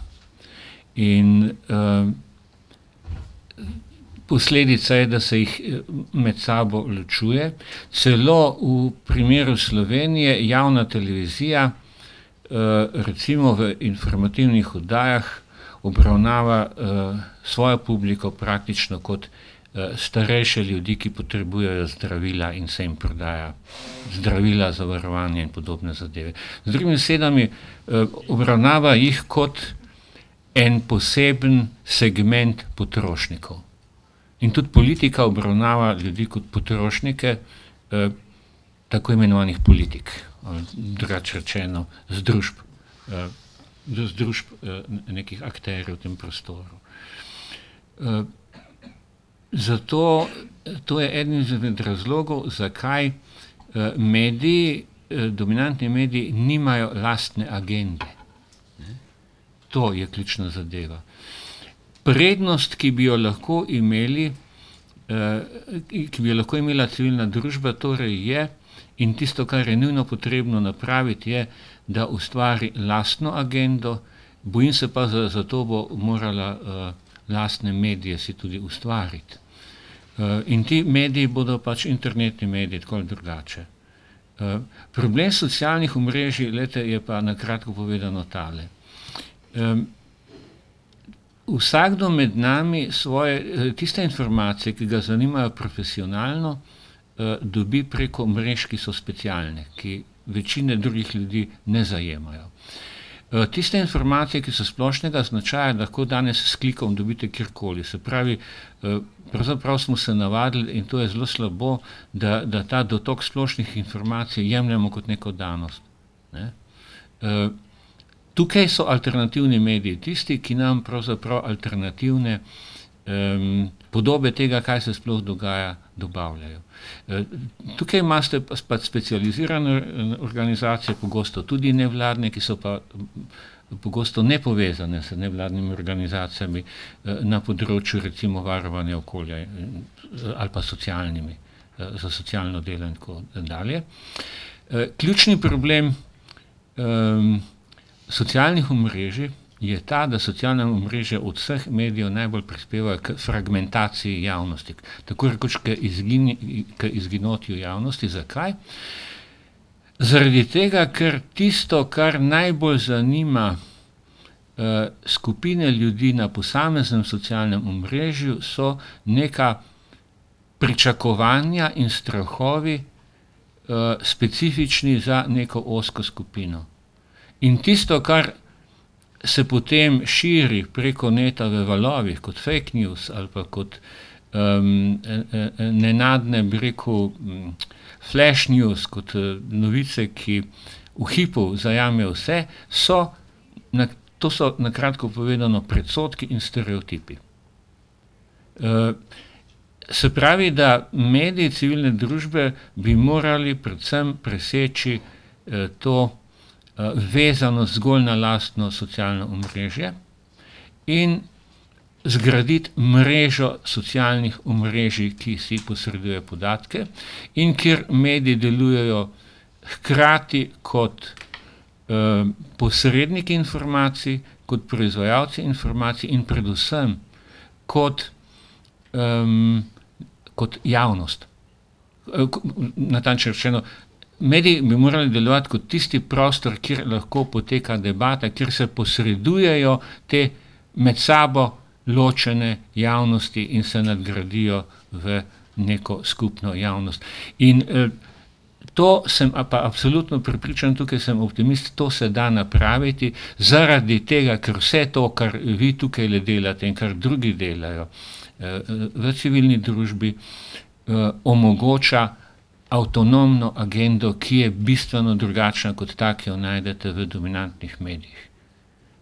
Danes v vsakem dominantnem mediju bi lahko imeli vsak dan televizijske in radijske oddaje, vsak dan poročila o nečem, kar se dogaja v zvezi z okoljem.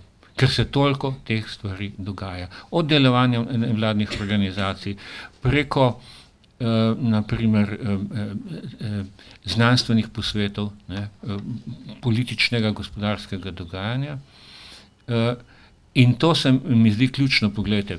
Na eni skratka, tu za sklep se vračam k temu opozorilu, da potrebujemo counter narratives. Se pravi, tukaj je ključno, da razumemo dvoje. Na eni strani seveda, tisti ključni stereotipi, ki so recimo obrnili ljudi proti migrantom, tako v Sloveniji kot na Madžarskem in marsikje drugje, večina tega so čisto preproste neresnice ali laži, In tega ne odpravimo drugače kot vztrajnim in dolgim delom, ki bo moralo trajati več let, ki počne to, čemur rečejo angleško debunking. Se pravi, treba je dejansko najbolj razširjene neresnice vzeti, analizirati jih, razčleniti jih, sesut od prve do zadnje besede in jih soočiti z resnico. Vendar, lete, to ni dovolj. Če counter-narratives razumemo kot to delo zavračanja tega, kar drugi trdijo, smo še vedno omejeni na nek diskurs, ki je sam na sebi sovražen, omejujoč, ozek, ne? In tukaj se vračam k temu, to, čemur pa jaz pravim skupna agenda in kar je treba zgraditi, je pa ta pozitiven, lasten pomen, kjer so nevladne organizacije in njihovi mediji tisti, ki oblikujejo agendo, in to agenda je pa treba posredovati ljudem, ki se jih to dotika. Nevladne organizacije bodo imele efekt takrat, ko bodo ljudje, ki imajo probleme z vodo, poznali in razumeli argumente nevladnih organizacij, ki se nanašajo na vodo. Enako velja za onesnaženje zraka, za globalno segrevanje, za izginjanje ekosistemov ali pa karkoli še hočete. Hvala. Se upravičujem, da sem bil dolg, ampak to je tema, kjer mi je na srcu ležalo, da jo povem več ljudem. Hvala. Hvala za res odpiranje. V bistvu odprli ste nova vprašanja, neko novo, ne novo povezano, ampak vseeno širši pogled na to vprašanje, ki bi samo po sebi že si zaslužilo kakšnega panela. Ampak hvala. Ja, med najbolj neposredno vlogo na civilno družbo imajo pravzaprav odločevalci na različnih ravneh. Tako na nacionalni kot na evropski, pa bi se ponovno obrnila na vas, gospa Olimpape, kako vidite vlogo vladajočih na evropski ravni, na nacionalni ravni in ali obstajajo kakšni primeri dobre prakse na evropski ravni, ki bi potem se prelivali tudi na nacionalno raven?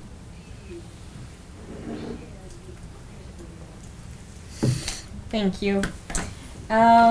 Well, yes, they have, of course, a crucial and very powerful role when it comes to acknowledging, recognizing, and supporting civil society. What was said from the Council of Europe's Special Representative on Human Rights, I think, is a very good way to put it.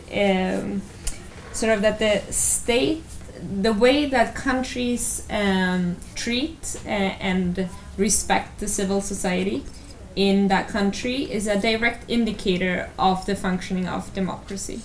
So how public figures interact with civil society really shows and gives you an indication on how democracy truly works in the country. When it comes to good practice on EU or European level, as I work in the Council of Europe, which has 47 member states, I think the committee where I'm representing here, the co-management, it has a co-management system which really allows now in the youth sector, but still civil society representatives, to be a part of the decision-making processes of all the decisions of the Council of Europe that actually relates to youth and civil society issues. So I think in this regard, in one of the highest levels of international cooperation, we've managed to figure out a way where young people can actually have a say about issues that concern them, which is, as many of you might know, one of the statutes in the child rights, the UN Convention on Children's Rights. So I think if that's possible on such a high international level, it should also be possible on local level. And I think that's something that we should all learn, that participatory democracy is a lot more than just being able to vote, right? But the scale is very broad here, and we could go much further in that direction. But for that, we need the recognition and support from local and national politicians. Hvala. Ja, zagotovo imajo nevladne organizacije znotraj te civilne družbe tudi svojo odgovornost oziroma svojo moč, da nekako zase poskrbijo. Medtem ko opravljajo pomembno vlogo nadzora in se kot stranke v postopku vključujejo v raznovrstne postopke, od sprejemanja novih zakonodaj do naprimer izdajanja okoljevarstvenih dovoljenj. Zato vprašanje za vas, gospa Divjak, kaj lahko nevladne organizacije same storijo,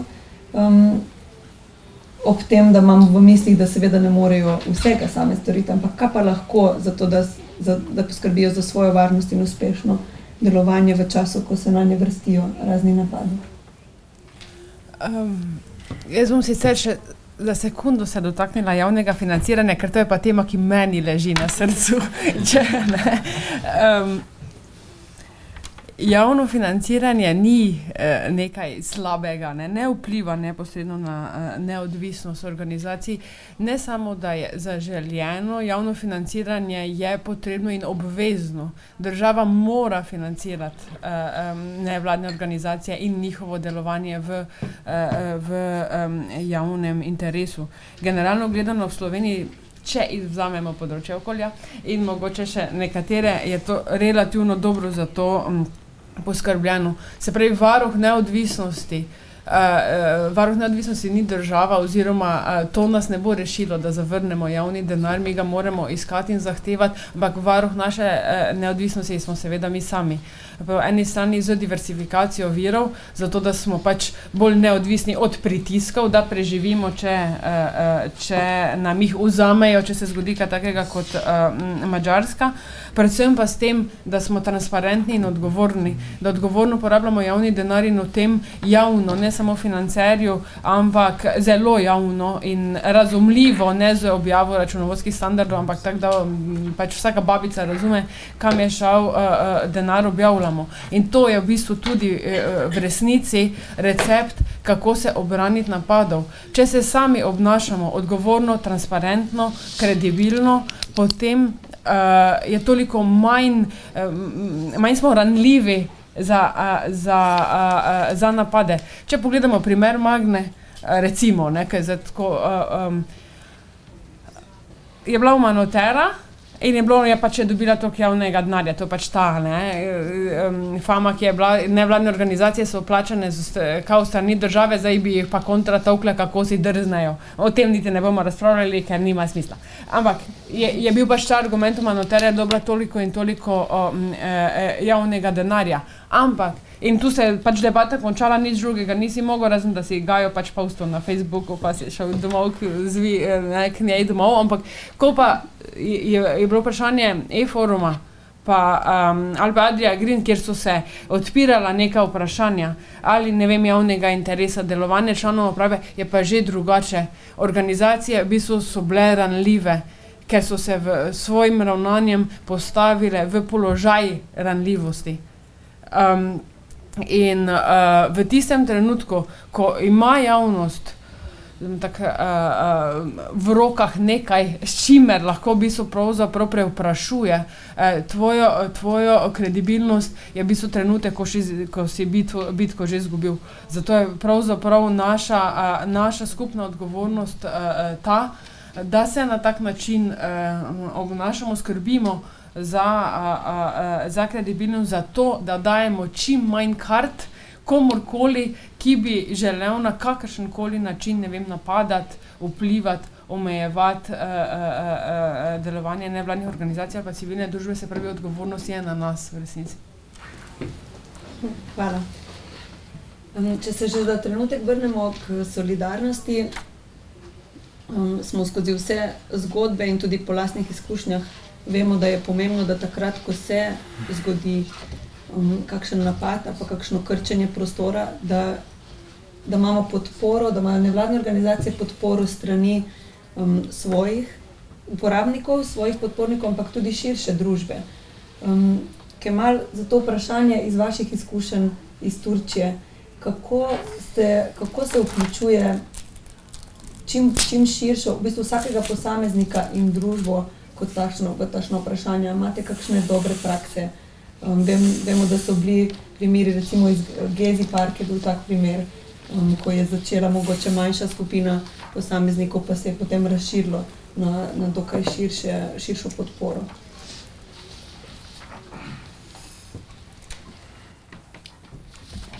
Hvala. I would like to explain first what I take the notes, and then after maybe we can, if I still have time, then we can continue.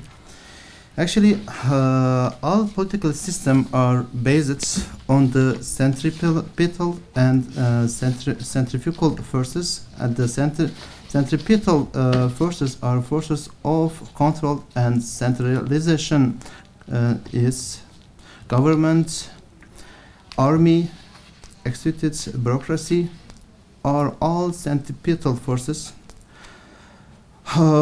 Opposite party, media, academia, civil society organization, and the judicial organs represent the centrifugal forces. Actually, the government wants to keep sensitive information secret, and media wants to reveal it. The army wants obeying the soldiers. The academia trains the critical minds. When centripetal forces are too powerful, the result is totalitarianism. Then centrifugal forces are disproportionately powerful. The result is anarchy. A healthy society and political system is based on the working and sustainable balance between these forces. The society has to be sensitive about this balance. When the government is exerting too much power to control the media, the public has to exert to balancing power. This can be simply protesting, campaigning, buying one more critical newspaper, forwarding a message through a secure messaging up to open the eyes of others. This can be providing safe havens for the intelligence that the persecuted. This can take to form of peaceful residence. I will suggest that things that should be avoided. Don't ever adapt to language of the dictator. Unfortunately, in my country, in Turkey, I can say even the opponent groups have adapted the demonization language of the President Erdogan. If he calls somebody a terrorist, opposite the party also called them a terrorist and put a disdain to them so as to avoid the pressure and persecution of the government. Don't wait to the heart to come to your door. Yes, it will eventually come to you, but it will be too late to speak out them. You know that story in Hitler time, the priest, he said they came for the Jews, and after. And speak against dictatorship when it hits others, even if those others are not subscribing to your worldwide view or ideology. It's now I can say about Turkey. Actually, when Erdogan started the purge, the past some group, another group just silent. And you know, and first came for Kurdish, and after came for the Gulen movements and Gulenist, and now they came to come to others, but others media nothing. Now 99.9 media, all of the Erdogan hands in his control.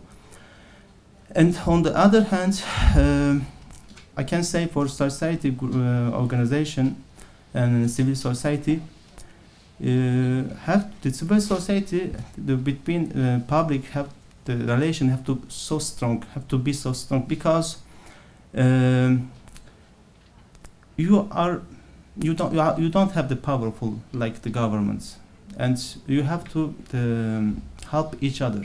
It's not mean only that group or that civil society group. All of the others civil society group have to come together, sometimes some meetings, and because we know for ethical rules we can come for that, we can come together. And other side, the media is so important. For example, now in Turkey and other people, the citizens cannot learn what happened, just the show, the TV, but other just TV, that's just the fake news, just about the opponent people, say the terrorists, say they are working with the Israel, with CIA or something, and just people believe that. On the other hand, and with the volunteer, this is so important. Some kind of maybe the daily newspaper or weekly or monthly, and to publish or send, and also to listen to the public, and to go to the maybe door to tell what happened, and especially what is your problem, what can we solve that problem. And that time, after that time, maybe that relationship, it will be so strong to each other, the civil society, to public. And now in Turkey, yes, we didn't lost our hope, but we still have. And we need help actually from other country, and not in Turkey. And for example, I can say just rise up for humanity, nothing else. Thank you. Hvala.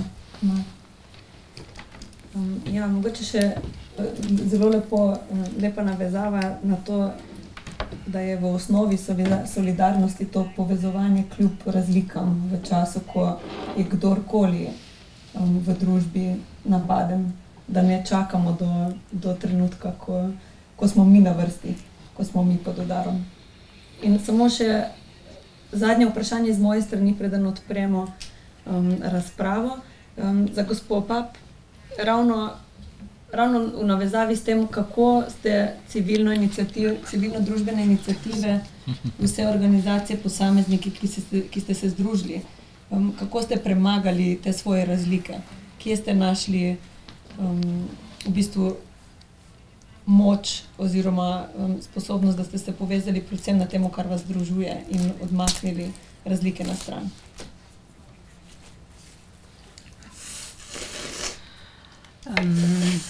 Thank you for the question. I have to be honest that it's in progress to overcome differences. I mean, I don't have the solution, but we have to unite.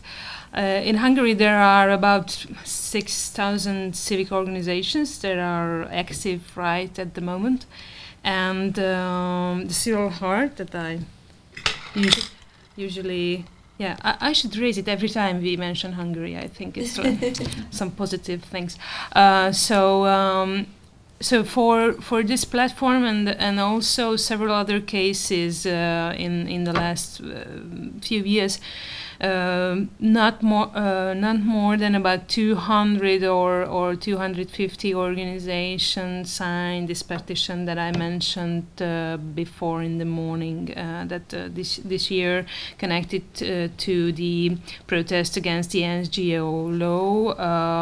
So it is only a small proportion that can be seen as active. Most of those who do not sign petitions, most of those organizations are really afraid of being attacked or being being attacked by the government by raising funds, or even people don't really understand in a lot of cases what the problem with transparency is, and it's really hard to give a proper explanation to society that it is not about transparency, it's about control over the whole society that we have a problem with. But turning back to your question, I think I also have to refer back to Kemal, and I also have to agree that that the situation is that you have to fight back oppression. So you have a common front, you have a joint front in front of an oppressive. You have to show a common front in front of an oppressive regime, so you unite. That's a really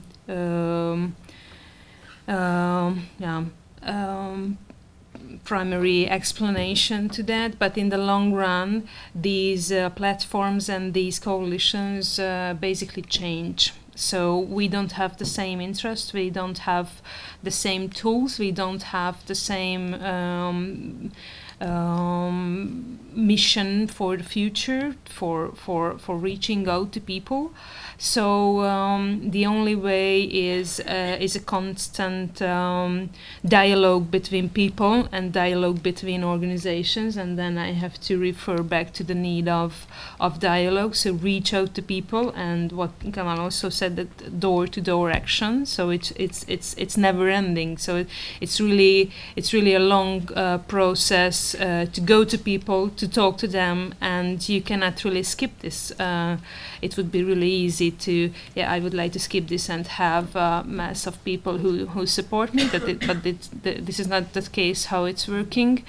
So, and it's also a lot of self-reflection, how we can act together. I mean, in case of joining forces, you always have to see what is versus more my priorities or the joint action or the success of joint action. And in case of all civil society or all cooperation between organizations or individuals, it's always the case of how many issues or how many lives can be saved by working together. And if you realize that the priority is always working for the future and for the future generation, then you can always rewrite your priorities in a while. So it's needed. It's a job. Hvala. Tako, naši gosti so podelili številne razmisleke, primere in tudi nekatere morebitne rešitve. Skratka, odprlo se je veliko vprašanj, sem sigurna, tako da bi kar dali vam besedo, naslovite vprašanja na enega gosta, mogoče na več. Okoli bo krožil mikrofon, tako da, prosim.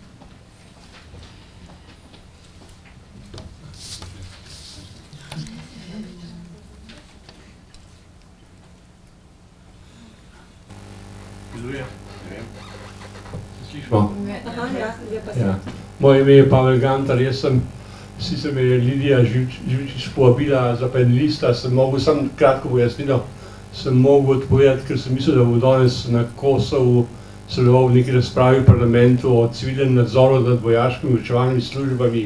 No, do tega ni prišlo, ker so zoper organizatorji izdali zaporni nalog, tako da sem zdaj tu. Ne iz čisto neupravičenega razloga, ampak mislim, da vas to niti ne zanima. Vseeno sem rekel, da bi nekaj besed povedal. Zdaj ne vem, sem malo zmeden, koliko časa ste dopustili vprašanje, ker jaz nimam nekih vprašanj, ampak nekih komentarjev. Si lahko privoščim par minut, ali je... Par minut lahko, ja.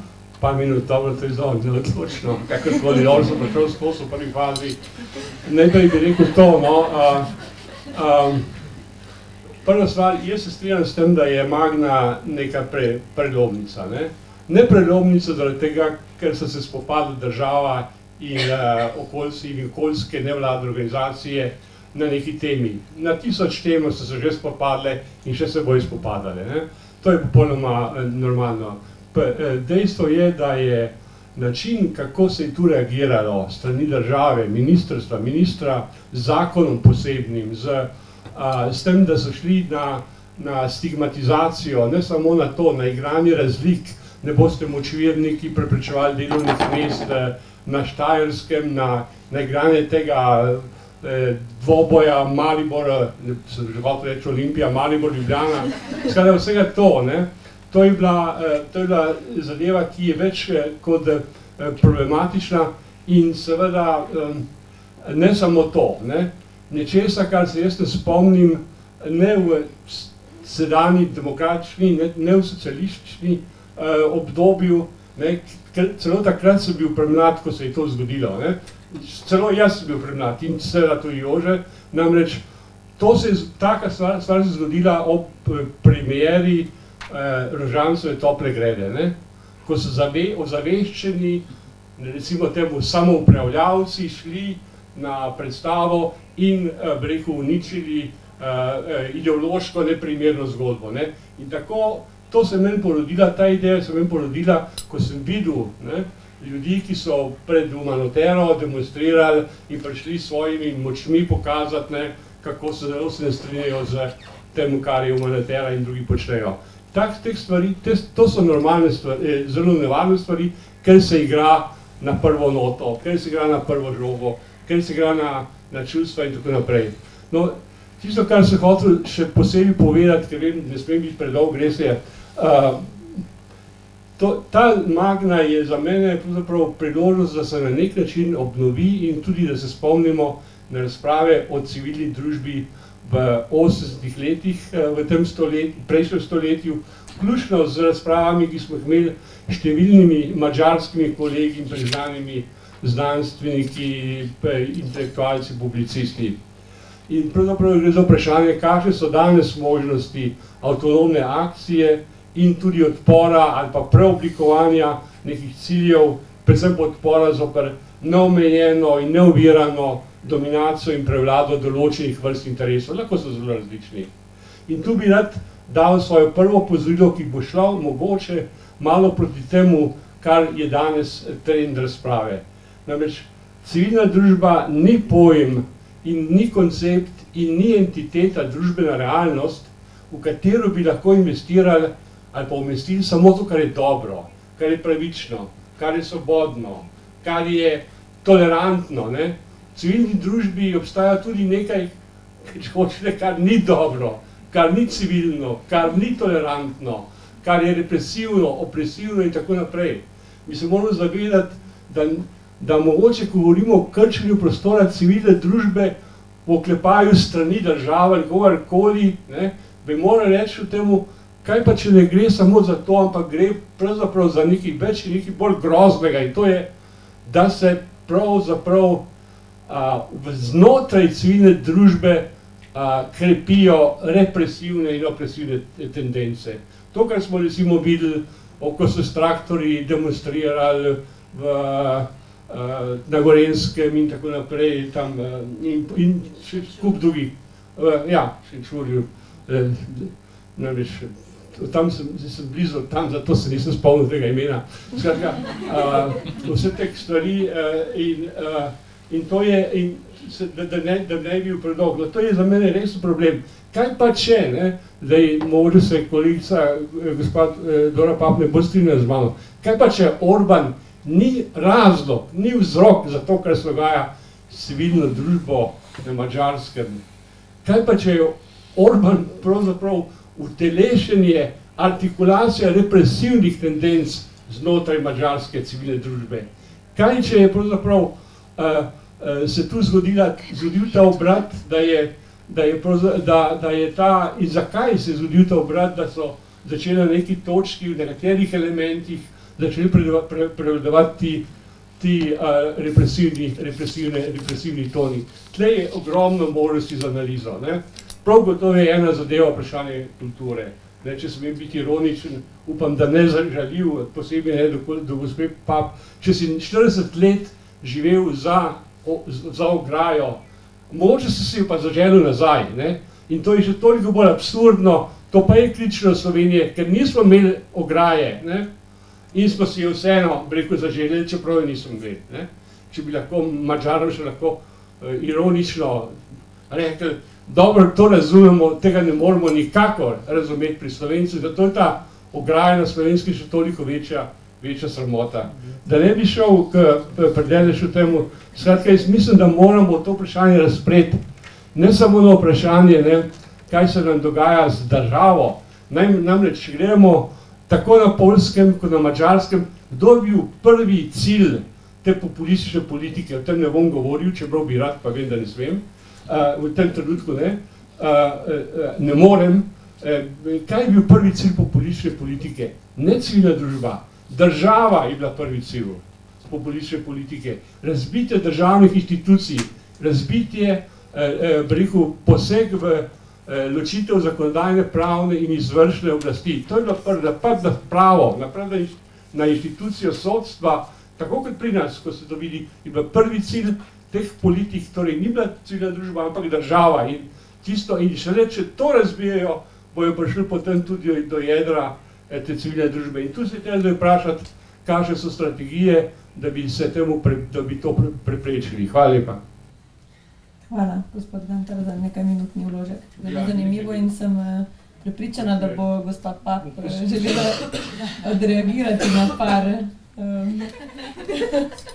I'm going to give one heart to everyone, just to be united again.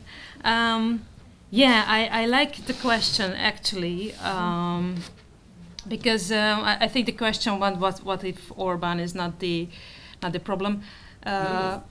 Orban is not the reason for shrinking. Yeah, the problem for civic society. So. And if the message that I formulated here was that, then I think you are mistaken. I mean, I constantly and really I really try to concentrate on not mentioning him as the numero uno problem of society. I mean, the oppression that is present in the country has different components, and that's what my presentation was about, and that's why I call on building a society, building communities, and also reaching out to other countries and other communities constantly, because I think that wanting back the fence is a cultural problem, and it's not only the problem of civil society, but it's a problem of several generations that had so deep trauma from decades back that was not given a solution for, and was not given a treatment for, that we can see different layers right now in this problem, and one of this problem is that people do not really feel obliged to speak out. I mean, in the society where I'm really happy to share a microphone. That's a really good sign to be invite each other to the debate, and civil society organizations have the possibility to show a good model. So I can list you hundreds of pages of problems that the current Hungarian government caused the country, but I'm basically not concentrating on them. They have enough time on air and everywhere else. I am not one paid to give them more time and more space. But I'm really trying to concentrate on the issues that their governmental failures cause in society. But I think we also have to be conscious about what is happening right now is really shrinking towards dictatorship within the borders of the European Union. And back to the border, I would like to say just 2 more sentences, is that basically it's always a reason that I am too young to know what was positive about the border back then. But I think it's also not the difference between my experience and the experience of another generation. But I think it's also the question of putting integrity and including people into a community first, and not concentrating on protecting ourselves from something that is not really existing. I mean, we don't have any other choice just to form a community beyond borders. Hvala. Imamo čas še za nekaj vprašanj? Ja. Jaz bi morda vprašanje za gospoda Vogrinca. Glede vprašanja medijev oziroma prenosa informacij, pa ne podam eno kratko refleksijo. Pred nekaj meseci sem se dlje časa posvetil branju literature o problemu socialnih omrežij in sicer glede problema filtriranja vsebin. Približno spomladi tega leta sem po 8-9 letih rabe Facebooka končal s Facebookom, zato ker mi je prikazoval stalno 14-15 prijateljev, ne glede na to, kar sem komuniciral, kaj sem delil, vedno iste ljudi, čeprav formalno je bilo prijateljev 200. Torej, zavedal sem se, kako me zapira v nek mali krog ljudi, s katerimi živo debatiramo, dolge razprave imamo, ampak tega ne vidi nihče zunaj naših odmevnih komor. Mi pa se vsi utrujemo ob tem, kako zelo argumentiramo, kako zelo se posvečamo javni razpravi. In zaradi tega sem postal takrat zadržan do družbenih medijev, potem si jih pa začel strokovno preučevati. Sem filozof po izobrazbi. In ena od stvari, ki jih opažam, je, da so aplikacije, predvsem Facebook, na njega sem se osredotočil, ampak druge so podobne.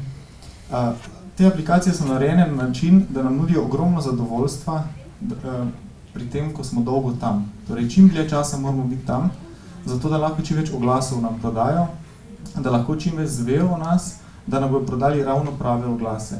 In to je zelo nevarno za civilno družbo, zaradi tega, ker se nam tvorijo tudi zeleni mehurčki, podobno pri okoljevarstvenikih govorim, torej lahko so tudi socialni mehurčki, socialistični mehurčki, mehurčki ljudi, ki zanimajo človekove pravice in tako naprej.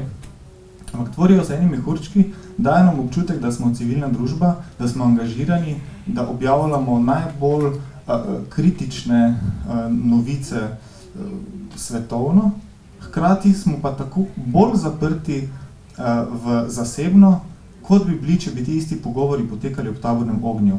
Torej, dejansko ti pogovori potekajo v krogu manj kot 30 ljudi, dajo pa nam občutek, da nas sliši cel svet.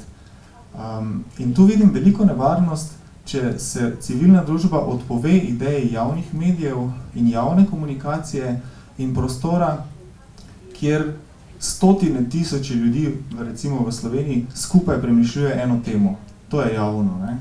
In socialne omrežje nam pa to odzamejo. Fragmentirajo nas na tisoče, na 10 tisoče malih mehurčkov po 20-30 ljudi, kjer se živo prepiramo s podobno mislečimi o posameznih otenkih. Tako da vidim velik izziv o tem, kako v času družbenih omrežij, kjer ljudje več ur dnevno preživijo na internetu, kot pa za televizijo, kar je bilo nekoč slabo, kako voditi javne razprave o skupnem. Včasih je bil temeljni problem Slovenije razdeljenost na rdeče in črne, torej na dva velika pola.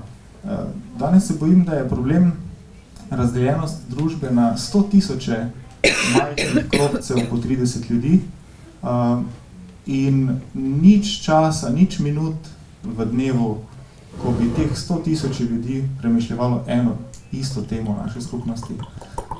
To me zelo skrbi in ne verjamem, da je rešitev v mediju civilne družbe, ker bo to samo en morda malo večji mehurček, ki bo vključeval morda pa 2.000-3.000 ljudi iz širše družbe okoljskih nevladnih organizacij. Mislim, da moramo vsi skupaj najti način, kako nazaj do javnega komuniciranja, kako osvojiti razprave, ki jih hkrati premišljuje več 100.000 ljudi. Hvala. No, kar zadeva te občutke, kaj se dogaja, se seveda popolnoma z vami strinjam. Kar se pa tiče javnih medijev, mogoče vas je moj poudarek nekoliko zapeljal. Jaz se absolutno strinjam, kar potrebujemo je javni medij. Ampak, gledajte, moj očitek tako imenovanim javnim medijem je, da ne upravljajo te funkcije. Ne mislim pa tudi, da bojo začeli upravljati samo zaradi tega, ker jim bomo vi rekli, ne upravljate te funkcije. Jaz to že dolgo razlagam, me popolnoma ignorirajo. Radi me pokličajo na televizijo, tudi na tako temo, kot je danes, ampak da bi pa govoril o medijih, zlasti pa o njihovem mediju, niti pod razno. Se pravi, jaz samo mislim, da kakor je mogoče ta teza zgleda radikalna v tem smislu, da jo je težko uresničiti, da je bolj realno pričakovati nastanek javnega medija, kakršnega zares rabimo, kot nadgradnjo socialnih omrežij, kot mrežo omrežje, kot pa pričakovati, da se bodo javni mediji, taki kot so, spremenili. Zaradi tega, ker prvič večina medijev je privatiziranih. Ti mediji služijo zasebnim komercialnim interesom, večinoma. In prej sem dal zgled, vsaj kar zadeva slovensko televizijo, se njeni informativni mediji vedejo, kot da je to komercialni medij. Mediji danes, poudarjam, mediji danes vstopajo preko oglaševanja v družbeni prostor kot del ekonomije na ta način, da so pravzaprav, jaz temu rečem, ideološki aparat kapitala, naravnost kapitala, mimo države. Ko je Althusser govoril o državi, pa o državnih aparatih, pardon, ideoloških aparatih države, je pravzaprav mislil na civilno družbo oziroma na družbeno reprodukcijo. Na to, da pravzaprav se družbene razmere taka, kakršna so, se obnavljajo veliko bolj preko našega vsakdanjega življenja, se pravi prek civilne družbe v širokem pomenu besede, kot je Pavle Gantar govoril, kot pa preko neke, bi rekel, propagandne dejavnosti države ali karkoli podobnega. Javni mediji so s svojo agendo na videz držijo problemov, ki so skupni. Politika, gospodarstvo in tako naprej. Ampak obravnavajo jih pa na način, kot da imajo opraviti s potrošniki oziroma kot da imajo opraviti z posamezniki ločeni popolnoma drug od drugega. Se pravi, ponujajo nam identifikacijske vzorce. Ne ponujajo nam prostora debate o skupnih problemih. Ta prostor debate o skupnih problemih je treba ustvariti. Na novo. Lahko tudi z reorganizacijo obstoječih javnih medijev, ampak tukaj bi pač morali se tega lotiti javni mediji sami. Jaz tega ne opažam, kaj je zelo veliko te akcije. Hvala. Še imamo čas za kakšno vprašanje in repliko in razmislek. Ali je morda med panelisti kdo, ki bi na dosedanjo debato še kaj repliciral? Dejan. potem pa naj spodbudim nadaljevanje razprave z drugim vprašanjem. Nekoliko provokativno, to ni moje stališče, ampak naj povem pač to stališče, zato da bomo lahko do te teze oblikovali svoja lastna mnenja. Kaj če je demokracija z močno civilno družbo, svobodnimi mediji, z ločenostjo oblasti, ki drugo nadzirajo, le en kulturen pojav, družbeno-kulturen pojav severozahodne Evrope, in smo nekaj desetletij verjeli, da bo postal to splošno univerzalen civilizacijski standard. Zdaj pa se morda kaže, da je le nek geografsko lociran zgodovinski pojav, medtem ko naj vsaka družba razvija svoje modele družbenega razvoja in morda je za države, kot so Turčija, Rusija, Vzhodna Evropa, Kitajska in tako dalje, da je mogoče tem skupnostim bolj na kožo pisan en drug model razvoja družbe in ne nujno liberalen model, ki temelji na močni civilni družbi. Še enkrat ponovim, to ni moje stališče, ampak se mi zdi v odnosu do tega stališča pomembno povedati nekaj besed, pa me zanima refleksija. Panelistov.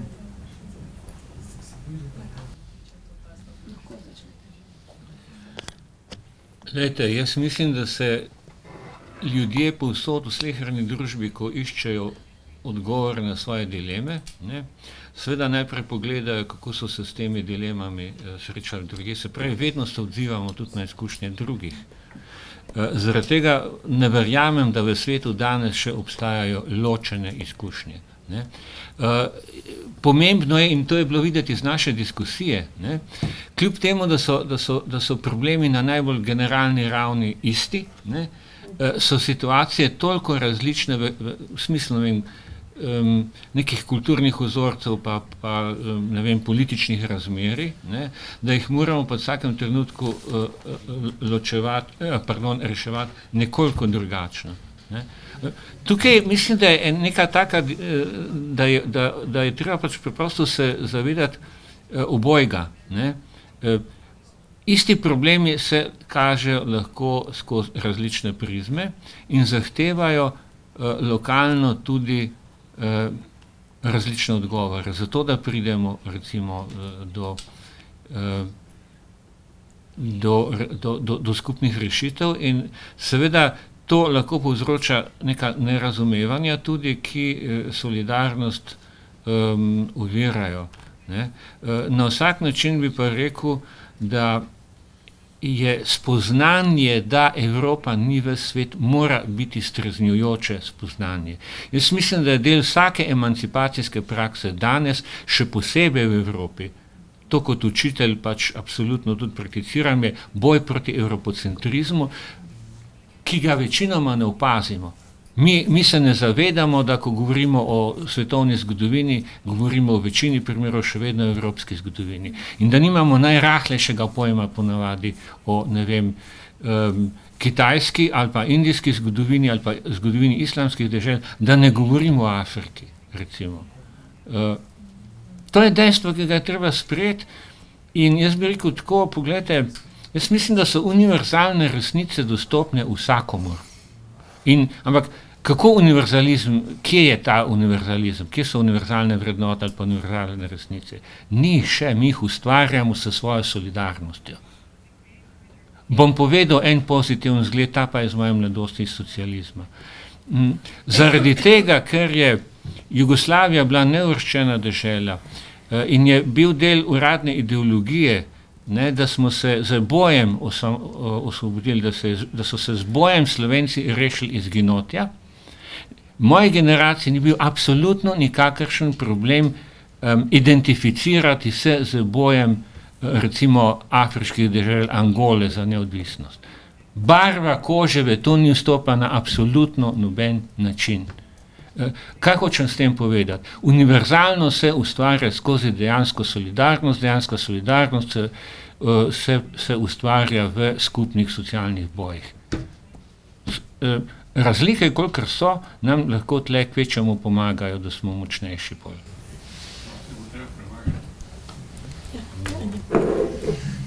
Thank you for the thought-provoking question, and I think it's a very, very important perspective to raise, especially this part about Eurocentrism and the way that we see the world and act also in the world now and historically. But I think for me, what still makes it feasible to talk about democracy and civil society as a good but not perfect model is then sort of the core principle of that people should have a say of what happens with their life. This is something that we can all agree on. And this democracy is the best, so far, the best model that we've managed to come up with in order to ensure that. But it's also a very, very clear thing for all of us that not all people have a say in how their life looks like or what opportunities they have, right? So it's also very, very important to raise the question that you did and to reassess what we're doing and how we are approaching our way of functioning in society in order to come back to the root, which is the fact that people should have influence over the course of their life. So I think we in also the NGO sector need to conceptualize this and think about our role and how we can incorporate more perspective, be more inclusive to groups that maybe we are not inclusive of today, and to have a very norm critical approach in the way that we function in everyday society. So it's not only the states, the nations, or the EU institutions that have to sort of increase their involvement with civil society, but civil society also needs to stand up for the individual rights and develop our way of functioning in this regard. Hvala. Še kakšna replika? Jaz bi sicer malo izven tega, ampak jaz bi mogoče vrnila debato nazaj na to, kaj se da storiti, da nekako omejimo, preprečimo kakorkoli nadaljne širjenje, zoževanja civilnega prostora. Se mi zdi zelo zanimivo to, da razen v povezavi z madžarsko propagando Bruslja še nismo omenili, oziroma Evropske unije. Evropska unija v recimo neighborhood pa enlargement countries zelo veliko vlaga v razvoj demokracije, vladavine prava, človekovih pravic in podobno. Evropski parlament je recimo izdal poročilo o shrinking civic space, ki pa se seveda ne nanaša na države članice, ampak na neighborhood pa na enlargement, in človek dobi približno tako občutek, kot takrat, ko Amerika izda Human Rights Watch, ker ne veš, ali ne bi se smejal, ali ne bi se jokal v resnici, ne? Ampak se mi zdi, da tukaj bi se morali pogovarjati o tem, kaj naj bi Evropska komisija naredila, ne? Tudi, ne vem, s finančno podporo v končni fazi, o tem smo tudi že govorili, ne?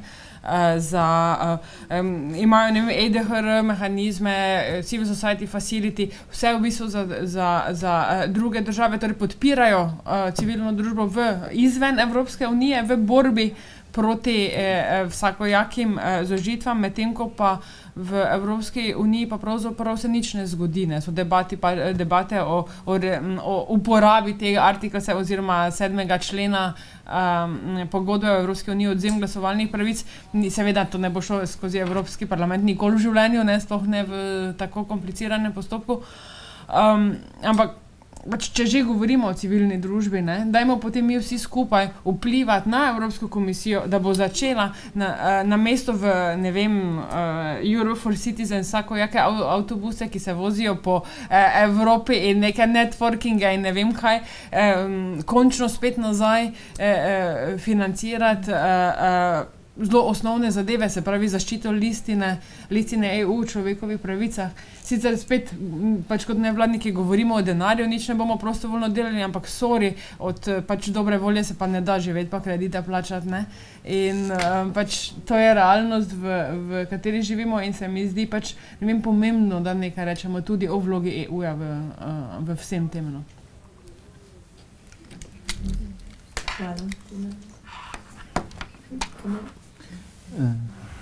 I want to speak about actually Hungary, because that question also. when I look at the Hungary, actually, I just see the 5 years ago Turkey, and at that time also the Erdogan said the people, some people, they hate Turkey. Yes, they are citizenship of Turkey, but they are want to stop to Turkey because Turkey has become so powerful, and we have the big economy, and we are so strong. So the people or other countries jealous us. Why they the opponent to us? And the time by time, but at that time actually the EU just silence. And when they start some big problem, like to close all of the media or something, at that time just try to someone, not all, to speak something, tell something else. But at that time actually it's so late. And for Hungary, as I know, also now it's going the same way, because Erdogan to follow the Hitler's way, Orban actually going to I think the same way, and to for future it will be big problem, and for EU and not only Turkey, because I think the Turkey the last level, the civil war, before last level, just in future what will be, we will see. But as I said, and so civil society group, organization, and other country organizations, and they cannot come together for, as I said, the ethical rules, and for humanity, and for really for better world. And also they sometimes look what are you thinking and what is your idea. And I can explain. In Turkey, many feminist group and civil organization, and also the women's society organization, now they are just silent. Why silent? I don't know, because now more than 668 babies behind the bar. It's in prison, in jail. And more than 17,000 women are in jail also. But that group, the feminist group, the women's civil organization groups, they didn't say anything else. And they are under the torture, but nothing, because that person who they are now in jail, their idea is different. They are really close to religion, but I am feminist, I don't believe God, or I'm secular. Why I will support them? But sometimes you say to you, better word, what do you say? How can I say, human rights and the same rules. But why? Because different idea. Thank you.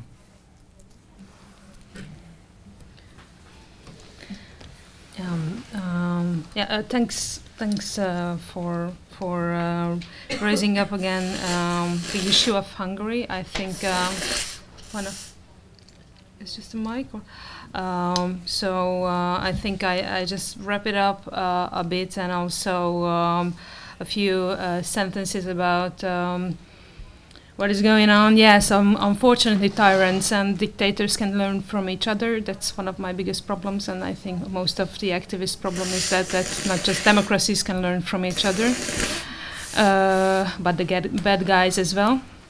So what we can do right now is really learning from each other and form local communities as well, and think on a global level.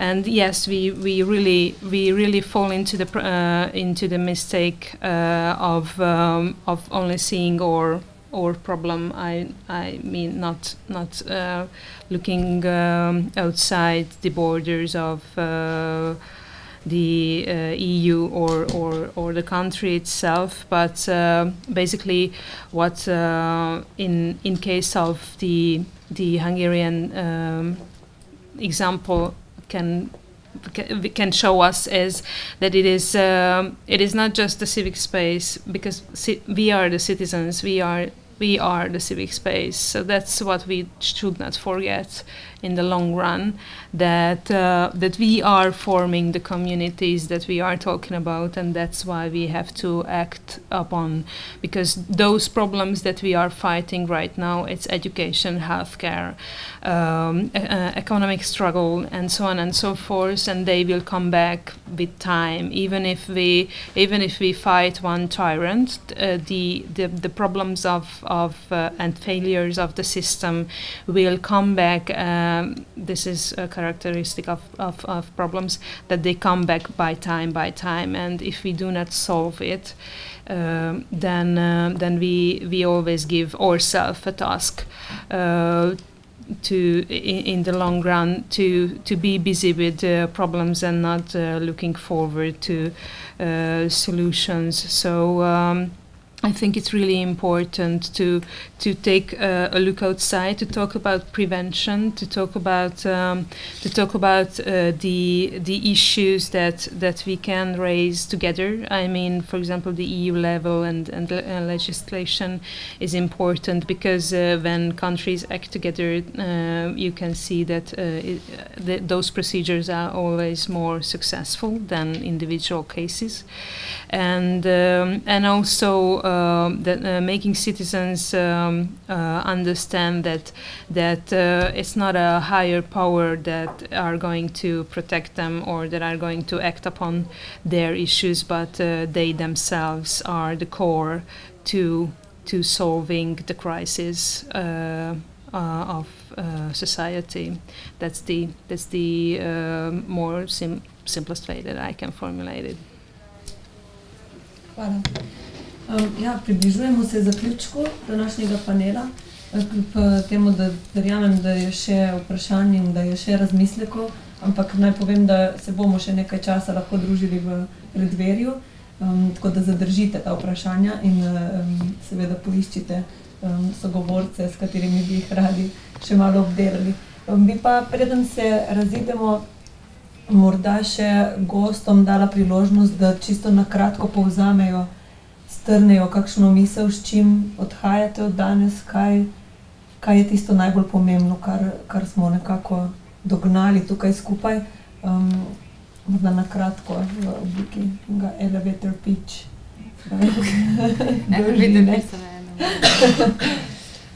Da ne bomo predolgi, ker nas čaka pogostitev zunaj. Tako da kdor želi. Ne vem, mogoče samo, ker sem globoko v tem shrinkingu, ne bom o tem govorila, bi se pa naslonila to, kar je dr. Gantar rekel, ker sama sem zadnje čase o istem razmišljala. Mi v Sloveniji o konceptih civilne družbe nismo razmišljali že 30 let, vsaj. Razmišljamo o teh nevladniških prostovoljstv, financiranja, zaposlovanja, ne pa o konceptih, o razvoju, o priložnostih in grožnjah, česa se bati, kaj izkoristiti, in mislim, da je pa zdaj res čas, da se začnemo o tem pogovarjati, ker sicer se nam bo prihodnost kar zgodila, če sem tudi jaz malo populistična. Tako da upam, da mi razmišljamo na CNVOS-u, da bi začeli z nekimi takimi debatami ob vinu, v nekem udobnem prostoru, zato da se res odprejo stvari, tako da vas v bistvu za zaključek vabim, da skupaj razmišljamo, pa odpremo neka vprašanja, ki se mi zdi resnično pomembno, da ne grejo zadeve mimo nas. Hvala. Hvala. Ja, morda na kratko.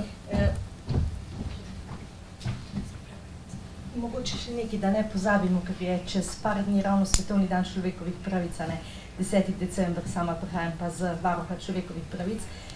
Pravica do zdravega življenjskega okolja je tudi ena izmed temeljnih človekovih pravic, solidarnostna je. Tega ne pozabimo vsi skupaj, ko to govorimo danes toliko o solidarnosti. Pa mogoče še nekaj malo sem bila prej izzvana, tudi varuh človekovih pravic je zelo ostro obsodo napade na okoljevarstvenike. Ne nazadnje na to solidarnost pa povezovanje pa kaže tudi to, da mi organiziramo redna mesečna srečanja z okoljskimi organizacijami. Srečujemo se tudi na terenu, kjer se pač pogovarjamo o tistih problemih, ki so še posebej pereči v določenem okolju. Nazadnje smo bili v Pomurju, kjer smo diskutirali o namerah države, da zgradi ne vem koliko hidroelektrarn, kar vsekakor ne bo vplivalo samo na tisto območje, temveč tudi širše na našo državo, pa tudi sicer povezovanje, sodelovanje civilne družbe, temveč tudi ostalih je zelo pomembno in seveda to ne sega samo znotraj naše države, temveč tudi širše. Ja, drži in hvala za ta dodatek. Še kakšna zaključna misel od naših gostov? Ni obvezno, ampak če imate še kaj, kar bi radi strnili, preden se razidemo. Jaz bi samo ponovil na drug način. Jaz mislim, da je pomembno to, kar je Pavel Gantar poudaril in kar sledi iz tega, kar smo pravzaprav vsi tukaj govorili, ne? Da če hočemo, da se ne bo civilna družba še bolj skrčila, je tisto, kar je treba narediti, tudi mnenjski boj, ne, pa boj za duše, če hočete, ne, je v sami civilni družbi. Ne toliko, da imamo opraviti, ne vem, z zunanjim sovražnikom, kot bi rekli v nekem drugem diskurzu. Ne. Hvala. Yes, we had an interesting break discussion that I think we should also highlight, and it taps a bit into the discussion that we had also now in the panel. When it comes to standing up for rights, I mean, and solidarity, I think that's one of the main topics or ideas that I take with me from this morning. But I also wanted to mention, I mean, we're all a part of the same movement, the civil society movement, no matter if we work with youth organizations or environmental organizations or whatnot. But of course, within the civil society, there are also those organizations that do not stand up for the civil rights. And I mean, in Sweden now, with the upcoming elections and the Swedish Democrats, I mean, those are publicly elected persons who oppose a free civil society. And this is a huge challenge, I think, for the future to also bring with us in the discussion that within the civil society we have strong forces going against each other, and we have to find ways and methods in how to mediate that clash and how to win back the people who lost the belief in a free and open society. And especially when it comes to hate speech and the way that active people are now being threatened or sort of publicly shamed on the internet, or addresses and photos and phone numbers are being shared. I think we have to really think about how we can also meet these new challenges of being an active and engaged person. And this is a discussion that I think requires a lot of solidarity, and like you were saying, we cannot look at our very close sort of differences, but we have to look at the bigger pictures and really stand up for civil and human rights at this time. Hvala.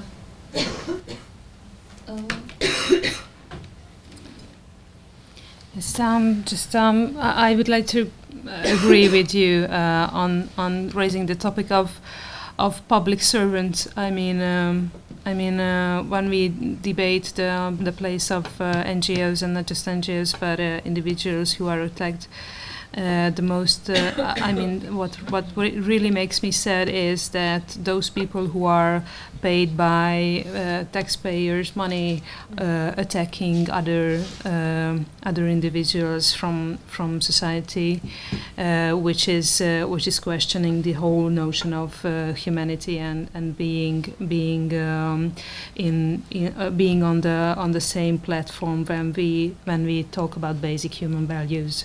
So that's what we have to really focus on, and that's what I'm also bringing home, to focus on more articulating an inclusive society and not naming them and us, but talking about an inclusive community that we all belong to.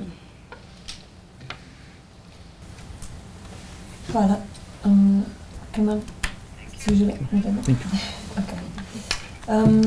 Tako smo prišli do konca današnjega posveta, ki je bil mišljen kot nek prvi korak ali pa mogoče ponoven korak, če se navezujemo na celotno debato, kako začeti se spet pogovarjati o civilni družbi, o njeni vlogi.